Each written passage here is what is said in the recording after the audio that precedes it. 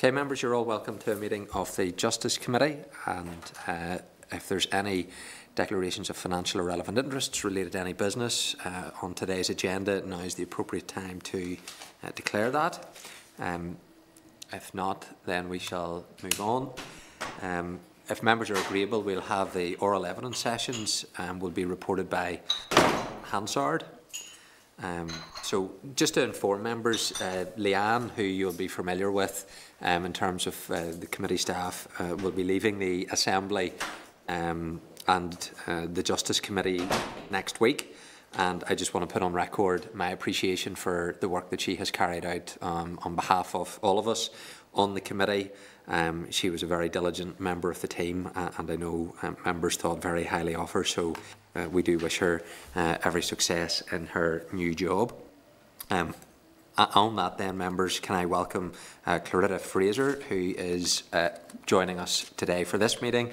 A very experienced assistant clerk has joined to support the work of this committee, and you're very welcome to the Justice Committee team.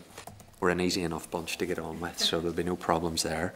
We've no apologies for many members. We're joined on Starleaf by Linda Dillon, Gemma Dolan, Emma Rogan, Rachel Woods, Doug Beattie, Sinead Bradley and Gordon Dunn. And there has been no delegation of votes. So item 2 on the agenda is the draft minutes of the meeting that were held on the 4th of February. And if members are content that they're a true reflection of proceedings, then I will sign them accordingly. Members content? Okay, agreed. One matter arising, there's a response from the Minister of Justice to the committee's letter on the damages bill and the issue around accelerated passage. That was received yesterday from the Minister to the committee in response to the committee's letter that had been sent following the oral evidence session on the 28th of January. So members, it's there for noting. We'll put it back on the agenda for next week, at which point we may have an update from today's executive meeting, and then we can deal with that issue at next week's meeting. Okay, item 4 then is the Criminal Justice Committal Reform Bill, the oral evidence session with the Law Society. There's representatives then of the Law Society for Northern Ireland. They're attending the meeting via the Starleaf facility. A copy of the written submission is included in pages 12 to 21 of your meeting pack, and the Hansard of the oral evidence session with representatives of the Bar of Northern Ireland is included in your tabled pack, pages 16 to 29. So can I welcome Pierce McDermott and Owen McKenna, who are representing the Law Society for Northern Ireland to the meeting. The session will be reported by Hansard, and then a transcript will be published on the committee webpage. So if I can hand over to yourselves to provide an outline, a brief outline of the key issues in respect of the provisions of the bill, and then members will move into a question and answer session with you. So thank you. Thank you, Mr. Chairman. It's Pierce McDermott here. I intend to make a few remarks. We intend to keep our submissions brief in this matter today, as we are aware the committee has already had the benefit of our written submissions, and also aware the committee heard evidence from the Bar Council last week, which would touch upon the same issues. We're also fully aware that the committee is very familiar with the committal process that we've been talking about.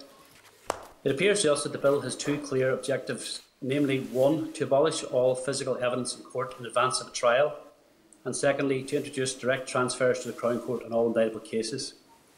The rationale from the Department of Justice appears to be threefold in addition to this. Firstly, the Department would say that this will reduce delay in criminal cases. Secondly, they would say that it will reduce costs. And thirdly, they say it will prevent witnesses from having to give evidence on more than one occasion.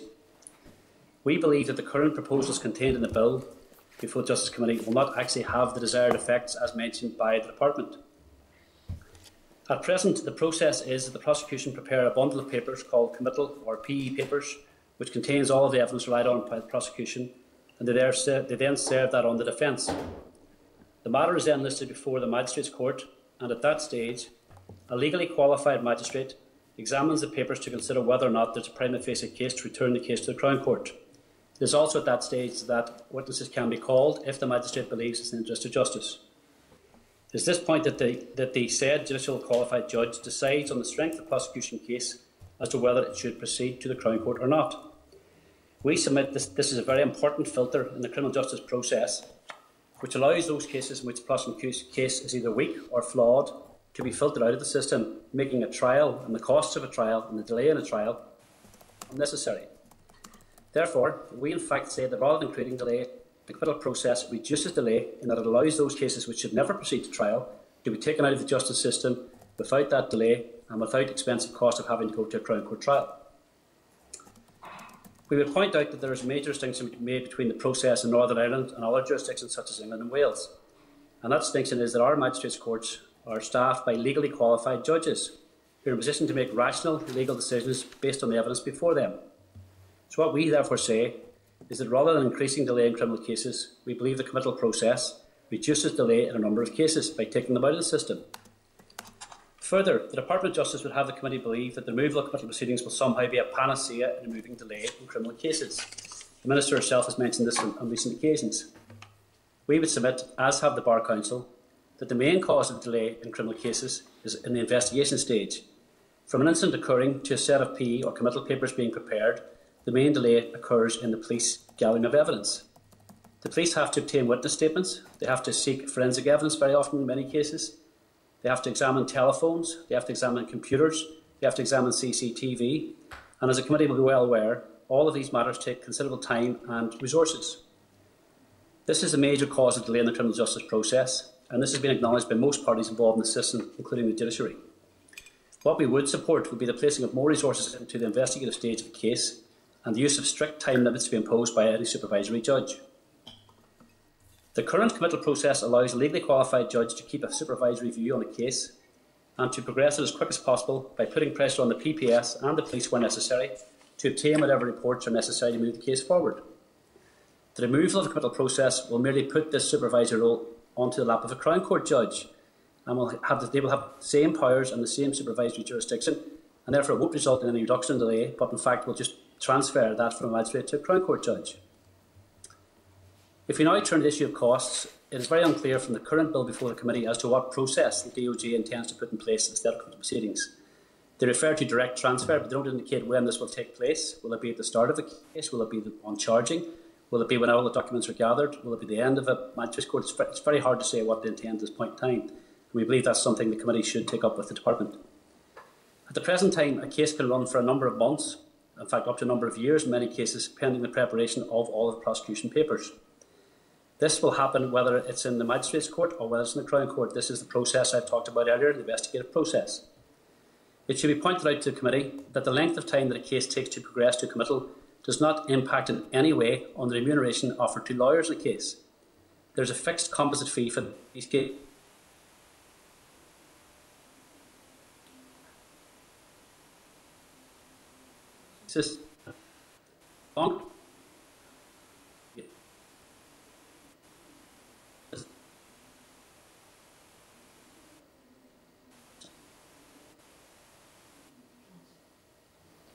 Hey, Pierce, sorry, we're just having slight technical difficulty there. So Pierce will maybe join us shortly. I think that he's maybe trying to get back into the call.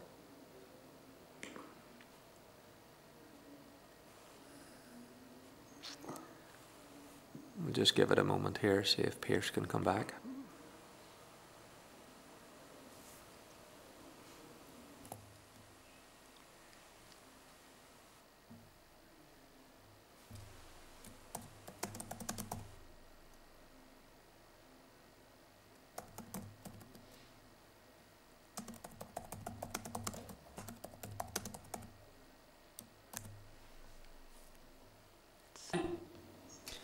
Can you hear me now? Yes. Yes, Pierce, that's you back. Yeah. Apologies, the wonders of modern technology. It's one way to do business, but unfortunately it's a modern way. Well, I had turned to the issue of cost. I'm not sure how much of that you got. We had missed that slightly. Now, at least you didn't turn into a cat, so that's... I was nearly... There is, of course, the famous Mousy McDermott lawyer in Family Guy, but that's not me. So, no, sorry, we missed it. We had just got... You had mentioned that there's a composite fee, so therefore that's pretty much where we had got to. Okay, thank you very much, Jim. Yeah, as I say, there's a composite fee in place, so the longer a case takes, the less economically viable it actually becomes for the lawyer. There's a myth out there that defence lawyers drag out cases in order to make more money, and this is just simply incorrect. The standard fee is payable irrespective of how quickly or how long a case takes to get progressed in the Magistrates' Court. If we now turn to the detail of the proposed process for direct transfer to see whether or not it will involve any increase in costs, it's hard to say at this point in time because we haven't actually seen how the process works or the proposed process works. What we can say is that the current system, which allows for a filtering out of a number of cases at an early stage in the Magistrates' Court, clearly results in a reduction in costs and reduction in time spent in court, reduction in delay. Those are cases which never progress to trial and don't have to be involved in further costs and further time spent by a Crown Court judge. The third rationale of the Department seems to be the issue of witnesses having to give evidence on more than one occasion. And we acknowledge that there is currently a mood abroad, both generally and in the political society, that witnesses and victims should be protected as much as possible, and we support that, and we have always supported all measures taken to do that. At the present time, there is currently a system in the justice system which allows witnesses to have special measures when giving evidence. This allows them to do such things as give their evidence by video, from behind screens, or in the absence of a defendant. And while we acknowledge that witnesses are entitled to be protected, we clearly state that this should in no way undermine the right of a person accused of a serious criminal matter to challenge that evidence against them. It's a fundamental tenet of the justice system that a person accused of a very serious crime should be entitled to challenge the evidence against them at the earliest possible stage. We believe that the removal of committal proceedings could interfere with the defendant's Article 6 right to a fair trial at an early stage. We appreciate that these are competing interests, and we appreciate that these are difficult questions to decide, but we believe that a person who is facing serious charges and facing criminal offences and possibly a period of time in custody is entitled to have their rights exercised fully. Further, we would wish the committee to note that witnesses who are giving evidence at a committal stage are not always what would be called victims. Some are identifying witnesses, some are police officers, and some are witnesses giving evidence in relation to a chain of events. The ability of a court to assess a witness' evidence at an early stage, given all the protections that are afforded to that witness, is a very important stage in allowing the court to assess whether or not that witness could be mistaken or even dishonest. As the committee will well be aware, many honest witnesses can be mistaken, and the sooner those mistakes are highlighted to a court, the better for the justice system.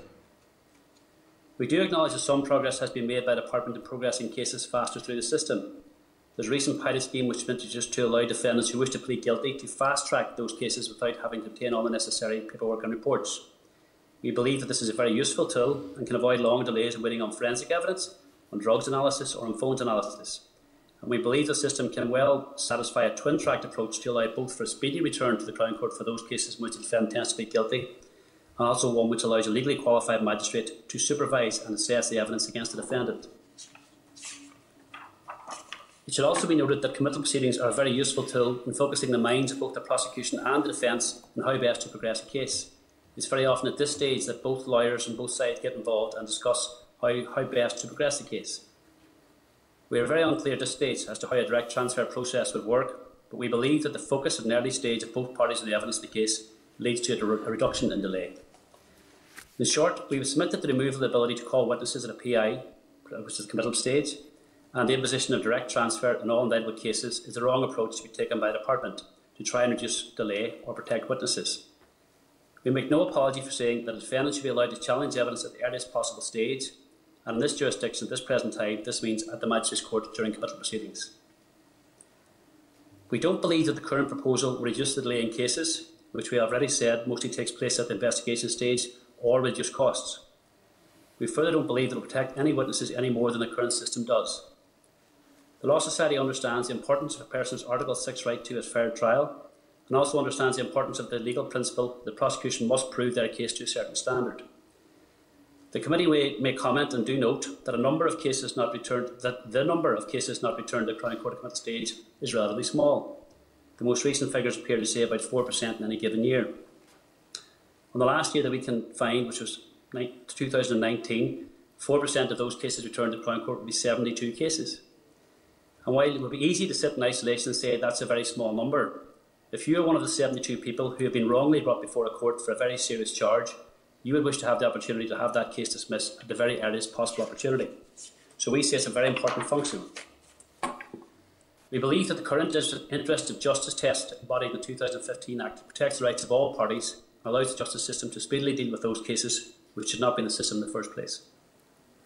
The new bill does not achieve the stated aims of reducing delay, The rights of a defendant, who we would stress is innocent until proven guilty, should be protected.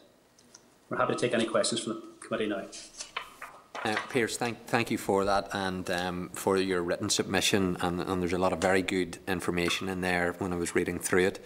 And the point that you've made there about the 4% in the 72 cases, you highlight in the written submission around the kind of 4%, but you highlight that my reading of it was that there's a lot of cases that could have been considered for preliminary inquiry maybe didn't happen. Is that my reading of this? Is this a process which is being underutilised, which if it was utilised more extensively would maybe generate different statistics? Yes, I think you might have a point there, Chairman. The issue seems to be that a lot of lawyers don't, because over the years the threshold for returning someone through the magistrate's court has remained quite low. Any prima facie evidence will get returned. A lot of lawyers don't use it as a method of challenging the evidence, but certainly we would submit and we believe that if it was overutilised, or if it was utilised more, I should say, not overutilised, utilised more, then those figures may well go up. Because once you actually scrutinise a case in any depth and a judge has a chance to look at it, a lot of cases we believe, which will result in an acquittal at the Crown Court, could well have been dismissed at an earlier stage at committal proceedings. Yeah. And your point's well made around the Article 6 and defendants. And I suppose one of my questions in considering this, that yes, defendants have a right, but I'm also trying to put myself in a victim's shoe, whereby what is more traumatic, having a case potentially dismissed at a preliminary inquiry or going through a full court case where we know that it's beyond unreasonable doubt at that stage, as opposed to establishing a prima facie case. One could argue it's actually worse for victims to have went through a lengthy Crown Court case to then not have a successful outcome. Well, I find myself agreeing with you again, which is unusual. Maybe the twice now. We also believe that the process, it's really down to the standard of the prosecution case and the nature of the evidence to be given by a witness. If a witness isn't to be believed in a Crown Court trial, or a witness is mistaken in a Crown Court trial, or a victim is mistaken or unbelieved, if this takes place at an earlier stage, it may well be that it is in the victim's interest or the witness's interest to have this matter dealt with earlier and without having to go through the entire process and the longer delays in getting to the Crown Court. So yes, we would echo your views that this process, if used properly, can be an effective method for both protecting defendants and also for bringing closure, if that's the right way of putting it, to witnesses and victims. Yeah. Just in terms of then that Article 6 argument, and I suppose in considering that there isn't maybe a lot of preliminary inquiries, how intrinsic is this form of committal process to upholding those Article 6 rights? Would that be in breach by removing these preliminary inquiry type processes out of committal process? The Article 6 right, as the committee will know, allows a person to have a fair trial, and part of that encompasses allowing them to have a speedy trial. I have to say that given the length of time that even the most complex case takes to get to committal stage, I wouldn't think that the European Court would hold the removal of committal proceedings would result in a breach of Article 6 potentially, only in the most extreme cases potentially. The time limits allowed by Article 6 and by the Court's jurisprudence on Article 6 are quite extensive, so my own view is that if the removal of a committal proceeding would not result in a successful challenge on Article 6 basis to a case not progressing, and obviously you have your rights protected by having a Crown Court trial in due course, but I wouldn't go as far as to say that the removal would be an automatic breach. I would say that we should err on the side of caution, and we should err on the side of the defendant's rights to have a speedy resolution of his case, his or her case, rather than waiting to a Crown Court trial. Okay, and then on that speedy comment, I noted from the submission you had provided some data, I just don't have it in front of me, but I think it was from 2015-16, an average of 166 days, and it's now, the most recent figures, 110 or 111 days. So in that context, part of the basis for this is to speed up the delays, and that's what I want to try and figure out, that if the policy position here is to speed up the court's processes, will it actually achieve that? Well, I think it's fair from our submission that we don't believe it will. The main thrust of delay in the criminal justice system is in the investigation stage, and I know this is something you've heard time and time again, but the difficulty is that it's in relation to, particularly in relation to those cases which require forensic analysis of drugs, for instance, forensic analysis of computers, forensic analysis of phones. There's a major backlog in getting those items identified and those items triaged and checked for material which can be of use to prosecution. That's where the delay arises. We don't believe that the abolishing of the committal proceeding will increase this speed. We believe that basically all it will do is kick it further down the road. It means that the Crown Court will have to deal with the issues of delay at the present time being dealt with by the Magistrates Court. So the same time frame will still take place. The time between a set of papers being served on a defence solicitor and a committal proceeding taking place, even by way of challenging evidence, is not very long. It's a matter of weeks. The delay really is in the preparation of the prosecution case and getting a date in Crown Court trial. Then the committal process itself doesn't take very long at all to get set up from the papers being sent. So we believe that this doesn't remedy the major delays that are in the system. Okay, and in moving it from the Magistrate Court into the Crown Court, is there then, in terms of that delay, potential increase in costs? At the minute, we don't know what the Department's proposal is for the actual legislation which will return somebody to the Crown Court, whether it is from on first charging. In England, for instance, you appear in the Magistrates Court and then you go straight to the Crown Court. We don't know if that's the proposal, or is it a case to gather the paperwork in the Magistrates Court and then have a direct transfer at a later stage. So we're unclear. But it certainly could increase costs in the sense of if you're having to review cases on a regular basis in the Crown Court, there are increased costs in having a Crown Court judge and two sets of lawyers involved in that stage, while in the Magistrates Court it's usually only the solicitor and the magistrate that would deal with it. So there's potential to increase costs if it's a direct transfer. Okay. And in terms of the district judges in the magistrates, and I picked up on your paper, the benefit of having that judicial oversight in terms of looking at the evidence. How widespread of a view would it be within district judges in terms of the feedback that they're given to defence solicitors that this is a process that they think should be retained? Would that be widely held in your view? Do you want the honest answer? Always. No, they wouldn't. They wouldn't. District judges don't like preliminary investigations, don't like committal proceedings particularly. And there's a very simple rationale. They take time.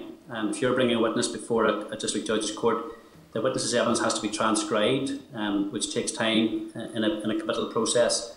And like everybody in life, district judges are happier to take the easy way out, and if they can knock it down the road to a Crown Court judge, they'll happily do that. So I would be wrong to say that district judges will be keen to retain committal proceedings, but the importance isn't so much that whether they do or do not want to keep them. The importance is that they're legally qualified and in a position to assess the evidence and make a legal decision on whether there's sufficient evidence to return someone to the Crown Court.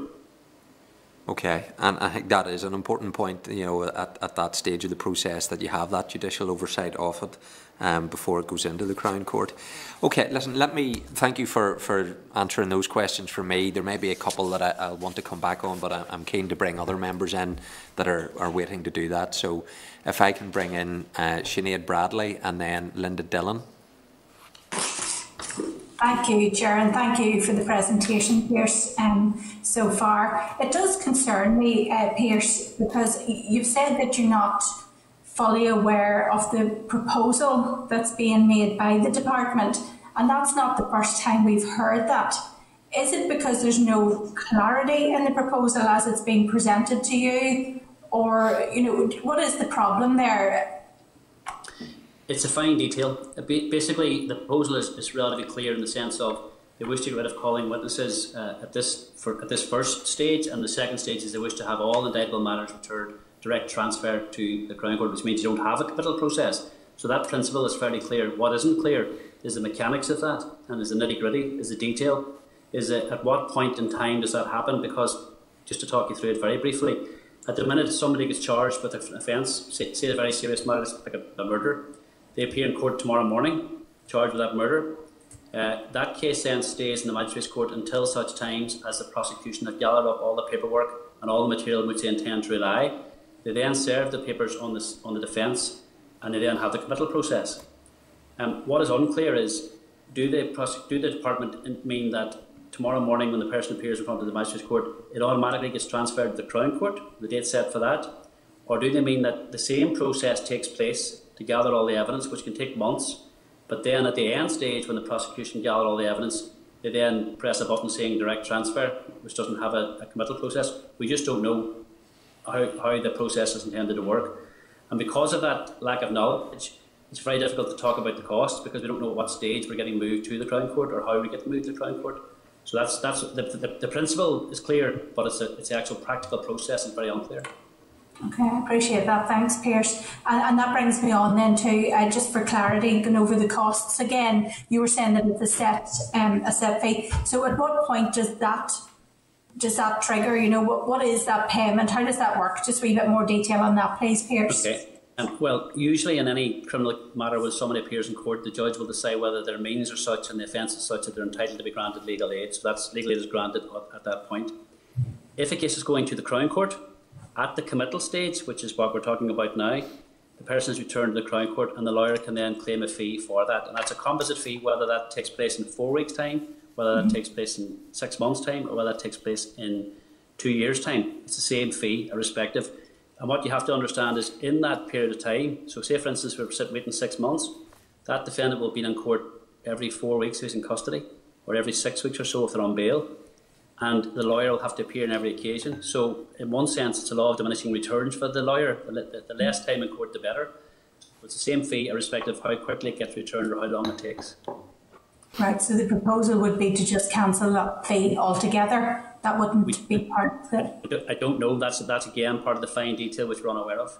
Okay, and another reoccurring event. You know, it's not adding up to me, I'll be honest, Pierce, in terms of that one objective. I get the piece, you know, where we're trying to make the experience for victims a much more comfortable one, if that's possible. But the part about speeding up the justice system, if the same processes have to be gone through, it doesn't really matter what heading's on it, as far as I'm concerned, if those processes are problematic.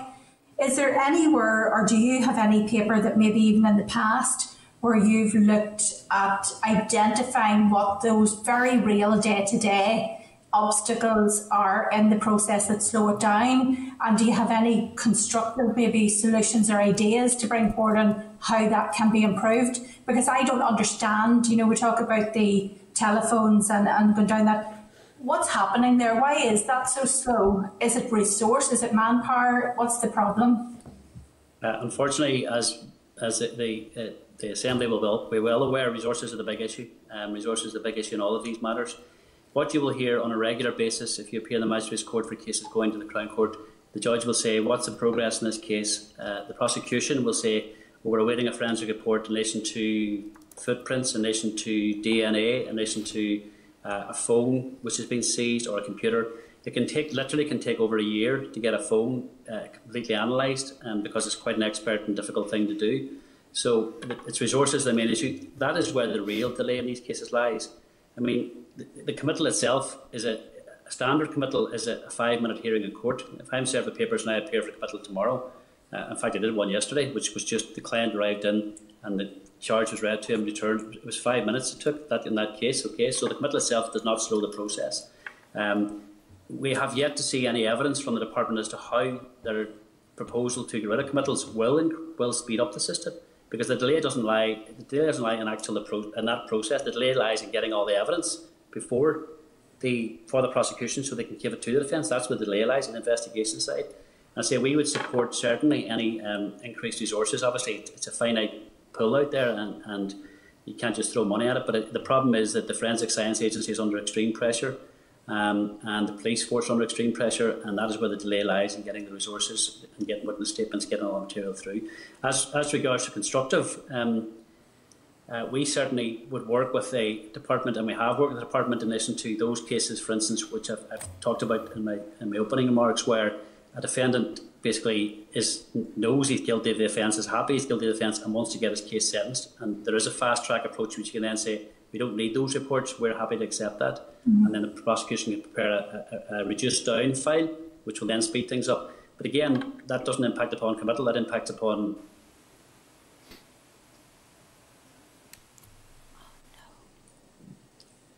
Okay.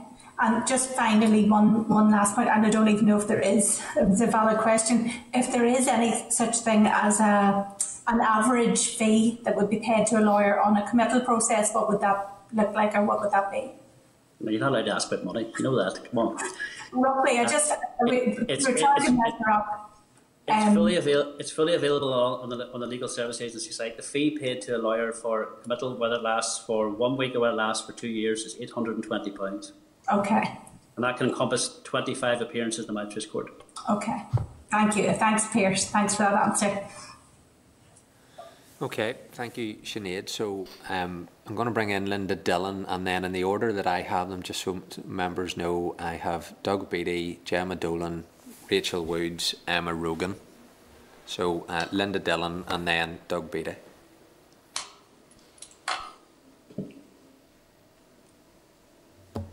Thank you, Chair. Can you hear me okay? Yes, thank you, Linda. We can hear you. Okay, the connection isn't brilliant. Pierce, thank you very much to both of you for coming today. I have a number of questions. And I'm not sure whether these are questions that you can answer or whether we'd have to put them back to the department. But just in relation to figures for committal hearings where a guilty plea is made, or the case doesn't then have to proceed to a full hearing, I'm wondering if we've any figures around that, because obviously, I mean, one of the cases that have been put forward in your proposal, and to be fair, in the proposal last week by the bar also, you know, they made the same point, and it's a fair enough point, but I'm just wondering, what are the actual facts around that? Then, in the absence of a committal hearing, are there any ideas about, because you talk about committal hearing or similar type process, so is there a similar type process that you would have in mind? Is there an example of best practice in any other jurisdiction around that? Again, have we any figures on committal hearings that don't proceed to full hearing because of don't make the evidential threshold? So obviously PPS have said they've met the evidential threshold, but then, as you've outlined, it may go to committal, and witnesses, for whatever reason, may recall things differently. So, do you want to answer those first, Pierce? I don't want to give you a whole list of things. Yeah. You put out a bit to start, unfortunately, so but I'll try my best. The gist of it is, we don't have any facts or figures, unfortunately, before us. They would be within the gift of the Department of Justice for the facts and figures. The committal. There are a number of cases which would be returned at the stage from the Magistrates Court, the Crown Court, which don't proceed to trial at the Crown Court on the basis of the judge looking at the paper to decide that there's insufficient evidence. This is called an no-bill application, which is where the defence make an application to a trial judge to say there is insufficient evidence on the papers to allow the case to proceed. And there would be a number of those cases that are successful. I wouldn't have any fact or figures, but I'd certainly be aware of a number of those cases. So we, at that stage, the Crown Court judge has taken a view that case probably should have been challenged at the committal stage. But there are a number of those cases. As regards to an alternative process, I mean, it's hard to know how you think of a better process than you have at the minute, which is where the prosecution gather evidence, give it to the defence, and then decide. The judge makes it's like a filtering exercise, but where a legally qualified judge decides.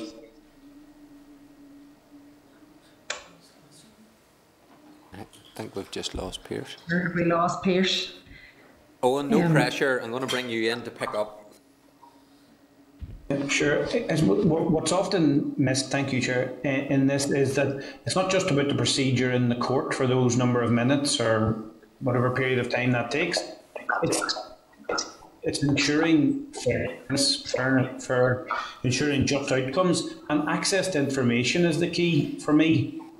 It's a mechanism to get the paperwork to the suspect, to their lawyer, to all the parties in the proceedings, and that is the main benefit from the current procedures, because a case that, and solicitors have a unique insight into this, because solicitors will deal with a suspect or indeed a victim from the very outset, and solicitors often represent victims, be it in terms of compensation or representations to the prosecution service or to the police.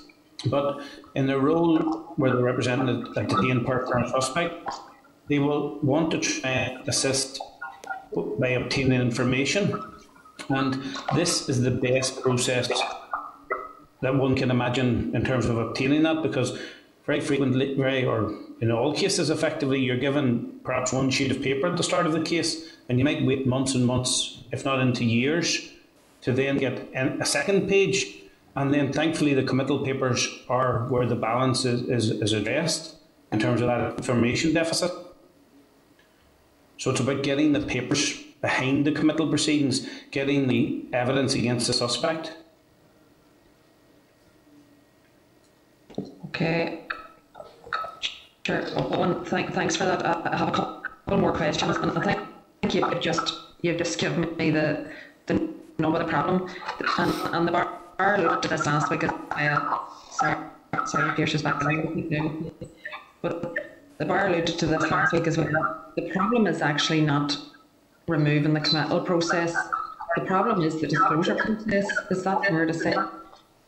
So, I mean, the bar outlined that there's an issue. I mean, whilst there may be slightly different issues between different organisations, the bar outlined one of the issues is that even particularly around where evidence would be on, say, CCTV, body-worn cameras, that kind of evidence.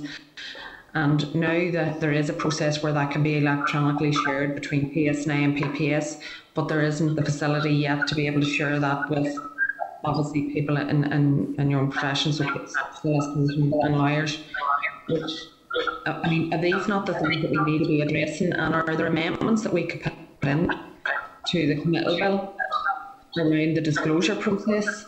So I accept that there's a resourcing issue, and that's an issue for us to worry about with the department, and we're well aware of the resourcing issues around PSNI and around investigation and disclosure.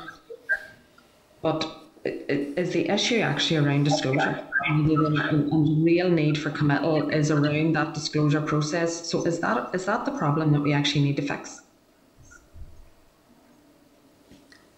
I hope you hear me. Yes, Pierce. Yes, Pierce. Okay, yeah. Sorry. Yeah, disclosure is a secondary process. Effectively, the first process is the prosecution. Actual evidence they intend to rely on. The second stage is the disclosure, which is relevant to a trial, but isn't relevant to isn't direct relevant evidence they tend to call. There are major difficulties with disclosure, and I know certainly the Chairman chaired this for many years. The problem is the prosecution should get the disclosure done at a very early stage. They should consider the disclosure issues at an early stage and progress it. It doesn't affect the committal as such, because we aren't actually given the disclosure material at that stage. We're only given that after the committal, bizarrely.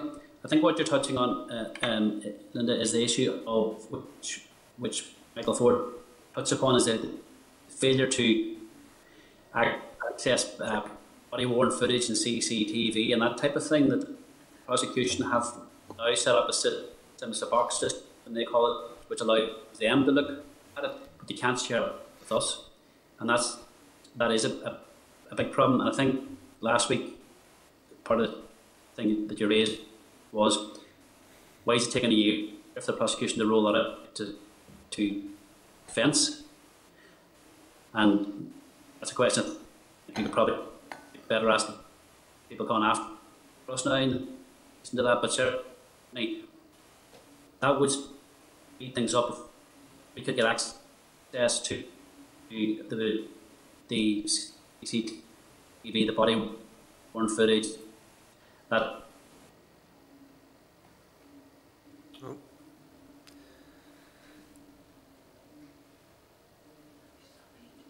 I got what Pierce was saying there, Owen, so I'm content with that response, and he's right, and I will be asking the PPS the question around that type of evidence, the body worn and CCTV example. But yes, just my last point then, and I suppose in the interest of being front, given a lot of the evidence that has come from the Bar Library and from yourselves, would really query how much this is going to speed up justice. But for me, this was attractive for a different reason, and it was that specific issue around witnesses and victims potentially being cross-examined twice. And that is a real focus for me. It's something that I have grave concerns about, and I don't like it. If I'm being honest, I don't like that potential. I've seen how traumatic it is for those people to be cross-examined on one occasion. I certainly hope that the other suggestions within the Gillen report will improve the situation for victims and witnesses. But we have a long way to go, in my view, in how victims and witnesses, particularly, but not entirely or exclusively, but particularly around those serious sexual offensive cases. And whilst I know you've outlined the protections that are in place, and they really are welcome, that doesn't remove the extremely traumatic process of giving evidence once, never mind twice.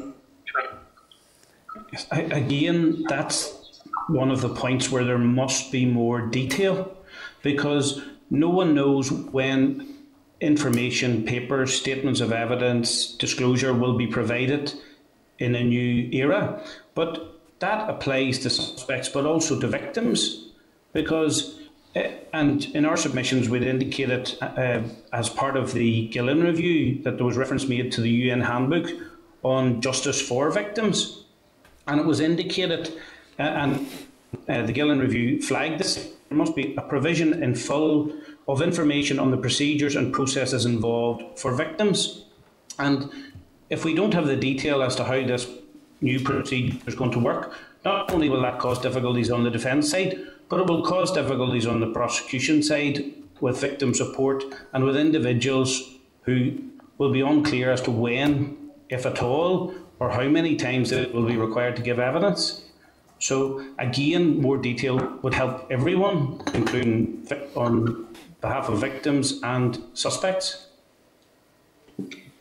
Thanks very much for that, Owen and Pierce both. I'm sure that's one of my questions, but I think that some of the issues that you have raised will certainly be issues that we will put the department. So that's been a very helpful and informative presentation. So thank you for that to both of you. Thank you, Owen and Pierce both. Okay, thank you, Linda. And then just before bring in Doug, if members can mute themselves, even whenever they've asked the question, then mute themselves again. And if Pierce and Owen can do the same, it'll just stop. There's quite a lot of feedback just coming around this room, and that'll affect the recording of the transcript and so on. So I appreciate. Technically, we're trying to navigate all of this, but we are dealing with legislation, and it's important that we get an accurate transcript. So, Doug, I'll bring you in at this stage. Thank you. Thank you, Chair, and I hope you can hear me, because it has been a really difficult line to get a lot of the answers. But Pierce and Owen, thank you for really useful presentation and answering those questions, I suppose. And I guess Linda and Sinead has covered most of what I was thinking about. But I'm struck by the fact is that this committal bill seems to be completely focused wrong, because what you're saying is there's no issue in regards to the committal right up to Crown Court, but all of the issues seem to sit with the evidence gathering, and that is the PSNI, the forensic science, and the PPS. And therefore, there needs to be a focus on that if we're going to particularly speed up justice, and indeed if we deal with the cost issues. But can I, and you can comment on that just to make sure I'm getting right what you're saying, but can I just then ask, is there anything within your processes, anything at all, which you think that you could just tweak or change or amend which would actually speed it up? Because I'm really interested in the speeding up of justice. Thank you, Mr. Beattie. It's Pierce here. Yeah, you've got our point exactly in relation to the delay. We don't believe that removing committal proceedings will change the speed of the process at all.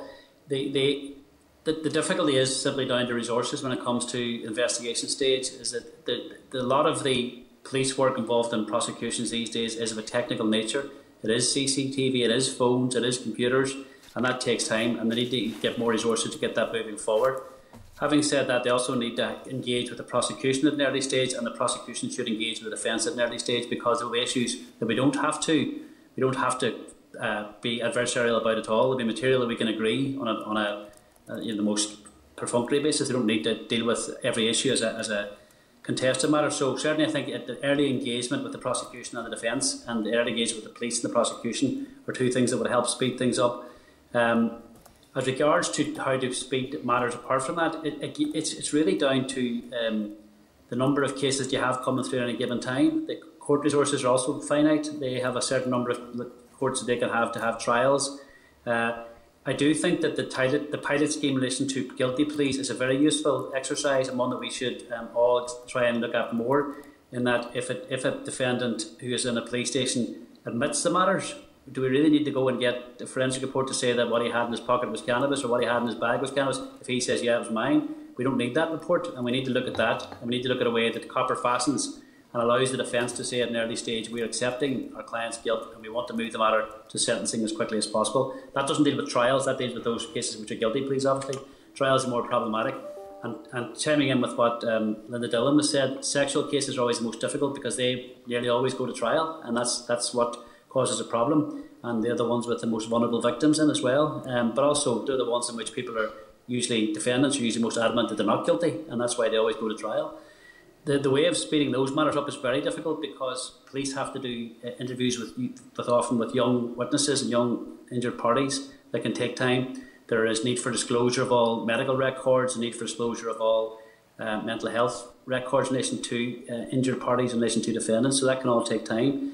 It's hard to know exactly how to speed things up. I think resources into investigation stage certainly is one thing, but I think a generally more collaborative view between the prosecution and the defence with regard to what issues can be identified that we can agree on and move things forward would be a benefit. At the minute, we don't really engage the prosecution until later on in the process, and that is a difficulty. So I think there's some work to be done around that engagement, which could benefit the system. Sorry, very briefly, Pierce, on that, and I'll not trouble you further. How does that engagement work at this moment in time? Is it done through an informal basis with the investigatory agencies? Is it done through a specific forum? What's the actual mechanism that's used in that? Just of my own knowledge, please. Well, funny, COVID has been a bit of a benefit in that, because up until COVID took place, we really had very little impact and very little contact with the prosecution apart from what took place in court. So you'd approach the prosecutor in the morning of court to speak to them about the case, but you wouldn't have an awful lot of contact beyond that. COVID has led to a situation where there's much more contact now between defence and prosecution by email, by telephone, by CJSM, which allows an interaction. What we haven't got to is a point where we actually discuss a case until the material is all gathered. So you can't. There's no forum for allowing us to have a sort of an informal conversation about where we're going with a case. It's until the formal process takes place, until all the paperwork. And in reality, in a Crown Court case, the engagement prosecution doesn't take place till arraignment stage at the Crown Court, the full engagement. And that is something I think we could look at, all parties could look at, is an earlier engagement with both parties to see what issues can be resolved. Thank you, Peter. Really informative. Thank you, Chair. Okay, thank you, Doug. Gemma Dolan. Yeah, thanks, Chair, and thanks to Owen and Pierce. I just have one question, so hopefully the connection stays up. Is there any other way of resolving non-disputed issues between parties in the absence of a committal hearing?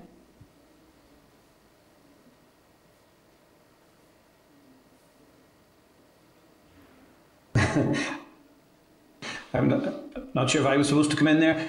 In relation to a solicitor's role, we have that approach from the outset. If we're contacted by an individual who's under arrest, in the police station, much as there have been significant challenges because of COVID and the inability to get direct access to a detained person, or let alone information to assist. But from the outset, we're trying to get information to allow us to advise the individual better and speak to the police officers that are involved in the question sessions, the interviews, or even the detention of a suspect.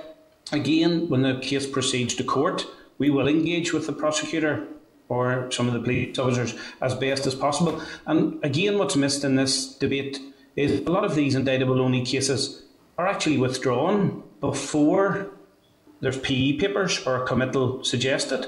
And that's again with the defence involving themselves in negotiations or discussions or whatever way you want to phrase that. And again, that can happen in and around the committal proceedings. Again, when you see the papers, and information opens up those debates. And sometimes the solicitors have an advantage over the prosecution and the defence because we know the instructions from the suspect or the individual, which is a part of the jigsaw that the prosecution and the police don't have. So again, it's what it indicated earlier, albeit operate within an adversarial system, there can be room for collaboration and working together, certainly on certain points that are worth discussion and are non-controversial. But again, COVID has shown some example of good practice, but also the challenges in this. The box system that has been talked about at the outset, in the early difficulties of COVID and disruption to courts, there was a suggestion that the Public Prosecution Service would allow the defence access to that to share papers, let alone technology or orientated evidence. But that unfortunately floundered. And I think in more recent times, the box system has clicked into action, as discussed previously with the committee, where the police and the prosecution have more collaboration with that use of technology. Again, the defence haven't been pulled into that. And it's back to sharing of information, be it disclosure, papers.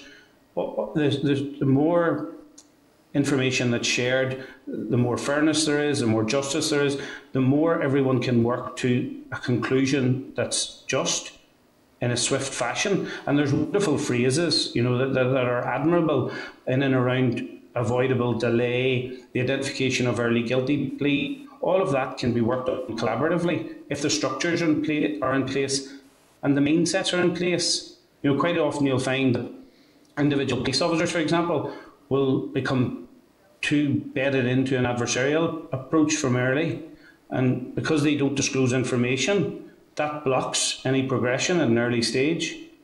But again, if everyone buys into the mindset of sharing information to help the criminal justice system, that will absolutely speed up all processes. And if there can be some concrete processes put in place, all the better, to choreograph with that.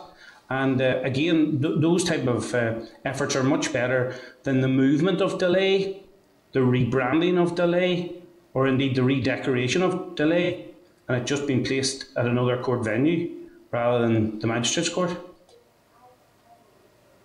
Okay, thank you, Owen. Thanks, Chair. That's me. Okay, thank you. I'll bring in Rachel Woods now into the spotlight, please.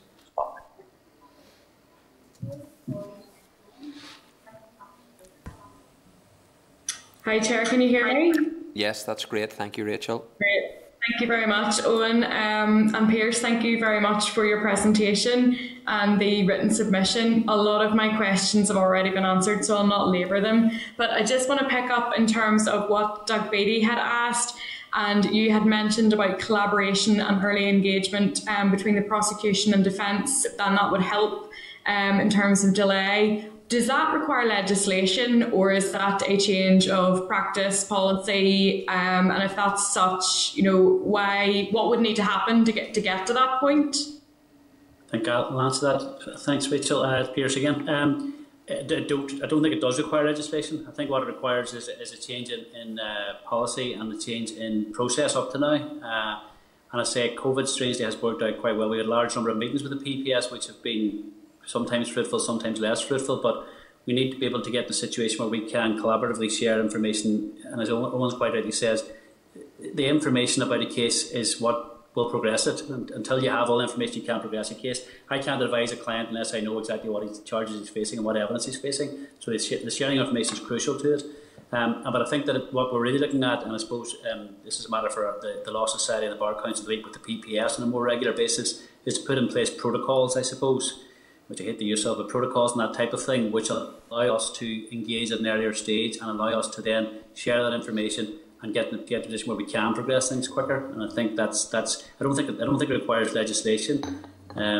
Where legislation, and we haven't talked about this, but it's in our paper, where legislation might be useful is in some jurisdictions they have a custody time limit issue for the prosecution, which is where if you go beyond a certain time, you have to be considered for bail. We don't have that in this jurisdiction, and we have very long delays in this jurisdiction. We tend to, we're very kindly saying it's an investigative process, but it's down to the prosecution and police not having the material forward. We're accepting that at this point in time. But if you have custody time limits, it certainly focuses the minds of the prosecution. Thank you, Pierce. I think you're reading my notes, because that is bringing on nicely to my next question, which is about the part in your submission on you'd said about introducing the time limits within the proposed reforms, and you noted that there was no Bail Act for Northern Ireland and custody time limits are included in the proposed reforms. So you have mentioned that, but and this also could be a matter for the department, but do you know why regulations that we currently have at disposal haven't been made yet? And also, would you support proposals or amendments within this committal reform, if applicable, regarding the Bail Act? The short answer to that is yes. The reason they haven't been put in place is because all those involved in the process realised they wouldn't be met. And I think the Department of Justice are realistic enough and to appreciate that depending on what time limits are set, obviously, but that on the current time limits, they would be very hard pushed to meet what time limits are imposed in other jurisdictions. So I think that's why it hasn't been implemented. But again, that probably is a question for the department rather than ourselves.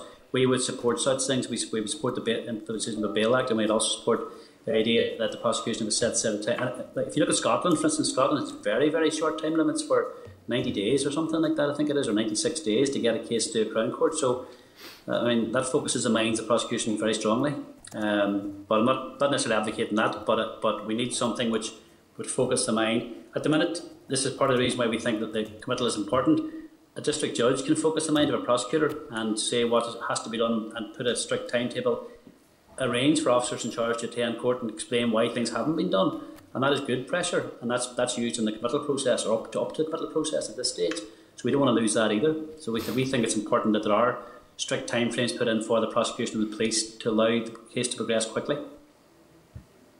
Thanks, Pierce. Chair, my third question has already been answered, so I'll leave that one. Thank you. Okay, thank you, Rachel. Emma Rogan.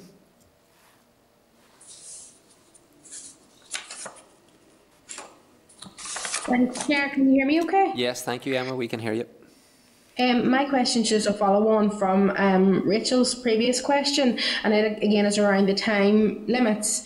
So given the current delays that we have seen recently with COVID and the unforeseen circumstances that COVID, like this time 2 years ago, we wouldn't have even thought about it and been dealing with the onslaught of it, what impact could potentially see with people if the timescales aren't adhered to?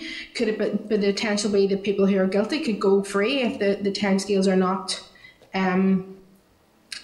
stuck to? Is that a potential outcome?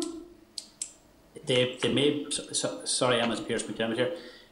They wouldn't go. Guilty people wouldn't go free as such. What would happen would be that a person who was in custody, a person who had been remanded in custody, not being found guilty of anything but being charged with a matter, would be entitled to be considered for bail at a certain point in time and entitled to get bail.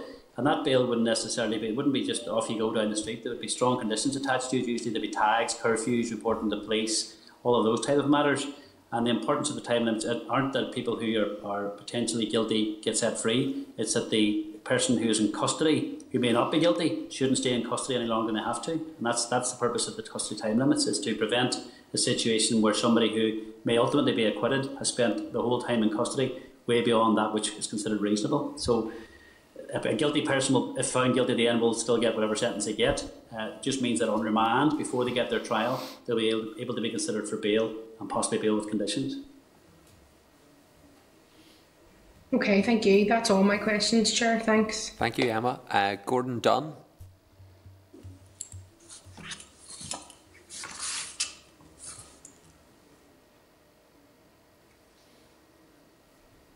Hello. All right, can you hear me now? Yes, we can hear you. Right. Thanks, Chair. Thanks very much to Pierce and Owen for your presentation. Just a couple of points on the progression of cases. How are they prioritised in the various cases? I'm thinking mainly in relation to gathering of this evidence, which you've certainly emphasised is a very heavy, slow process. How are cases prioritised and who is responsible for progressing the cases? Is it through PPS staff or others? And I appreciate the police and the other services are involved, but who actually progresses them and links up the chain, I suppose, would be a way of putting it, to make sure that things are moving forward and not sitting. I would say, I suppose, with all due respect, legal eagles and don't have a reputation of speed, and those terms don't really work well together. And I've heard a lot today, but I do wonder, are you pushing back on something? There is a resistance there, and we're all, I suppose, resistance to change, but I do feel change has to come in relation to this, and we have noted the points you've made, and I do appreciate that change is not always for the best, but I do think there needs to be a speeding up of the legal processes. Gordon Pierce McDermott here. I think you've been going the wrong solicitor. You haven't got a speedy response. You must be maybe transferred that we're more efficient and fast solicitor like myself. Even for property these days is slow. Prioritisation wise, it's an interesting question, and I think it's one probably again you could ask the PPS when they come behind us. I think within the initial structure, the police themselves, they have a system whereby they have a senior officer looks at an individual case, and they decide which, for instance, which forensic cases should be prioritised. So the police do that initially, and the PPS then supervise that. But I'm not 100% sure myself as to who actually prioritises it in the investigation stage. I would like to think that prosecution will appear after us, be able to tell you that. I understand what you're saying about delays, and I don't actually, and I'm joking aside, I don't accept that the delays in the justice system, the criminal justice system in particular, are down to solicitors. There's no benefit in us in delaying cases whatsoever. We're very anxious to get cases on. And really, once we get a set of papers, once we get the documentation before us, we work on them immediately. We instruct counsel if counsel required. We get clients, we get instructions, we indicate where we're going with the case, and we move on as quickly as we possibly can. There's no benefit to solicitors in dragging a case out in the current environment. So there are areas that can be worked on, and say the investigation stage is clearly one of those. The collaboration point is something which we need to work on with the prosecution. I accept that. But resources are the key to all of this, and both with regard to the investigation and with regard to court resources, having court availability. COVID has made that difficult because court staff as well, but we certainly were keen to get things moving. I think the prioritisation is an interesting point, but if I could defer that, if you ask the prosecution, the PPS, when they appear after us, as to who prioritises. Thank you. Okay, grand. Right, thanks very much. Thanks, Chair. Thank you. Thank you, Gordon. Linda Dillon, you just wanted to come back in to get a point of clarity?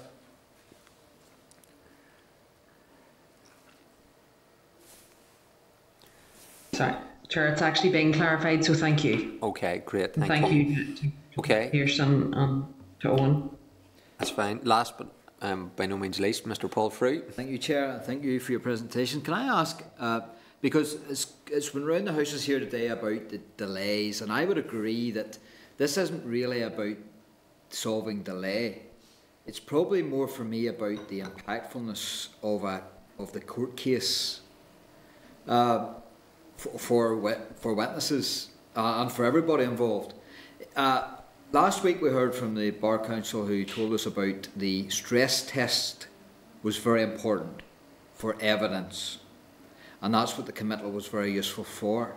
Is there any way to stress test the files, the evidence, the documentation, without stress testing the witnesses, victims in many cases, and even the accused?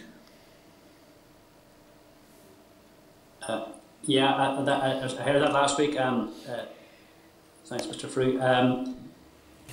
The current proposal has two stages. The first stage is to prevent witnesses being called to give evidence on the basis that witnesses may have to give evidence twice.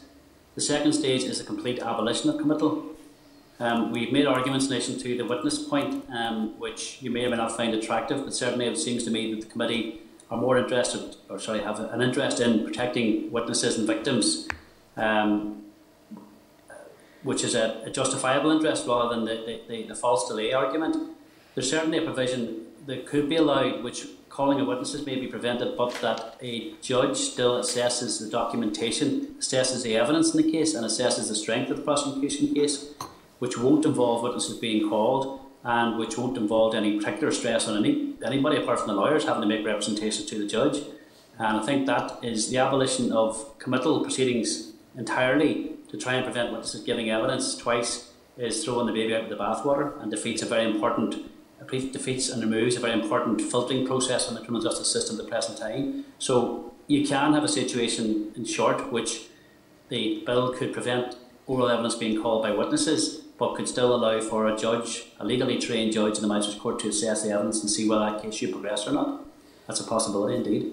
Okay, thank you. And I'm going to have to go back over the Hansard of this to go digest the questions. I think it was Rachel asked you around the Bail Act and the time aspect with regards to time limits, because I do feel that if we are going to try and tackle the delays, that may well could be a tool to use with regards to trying to speed up justice.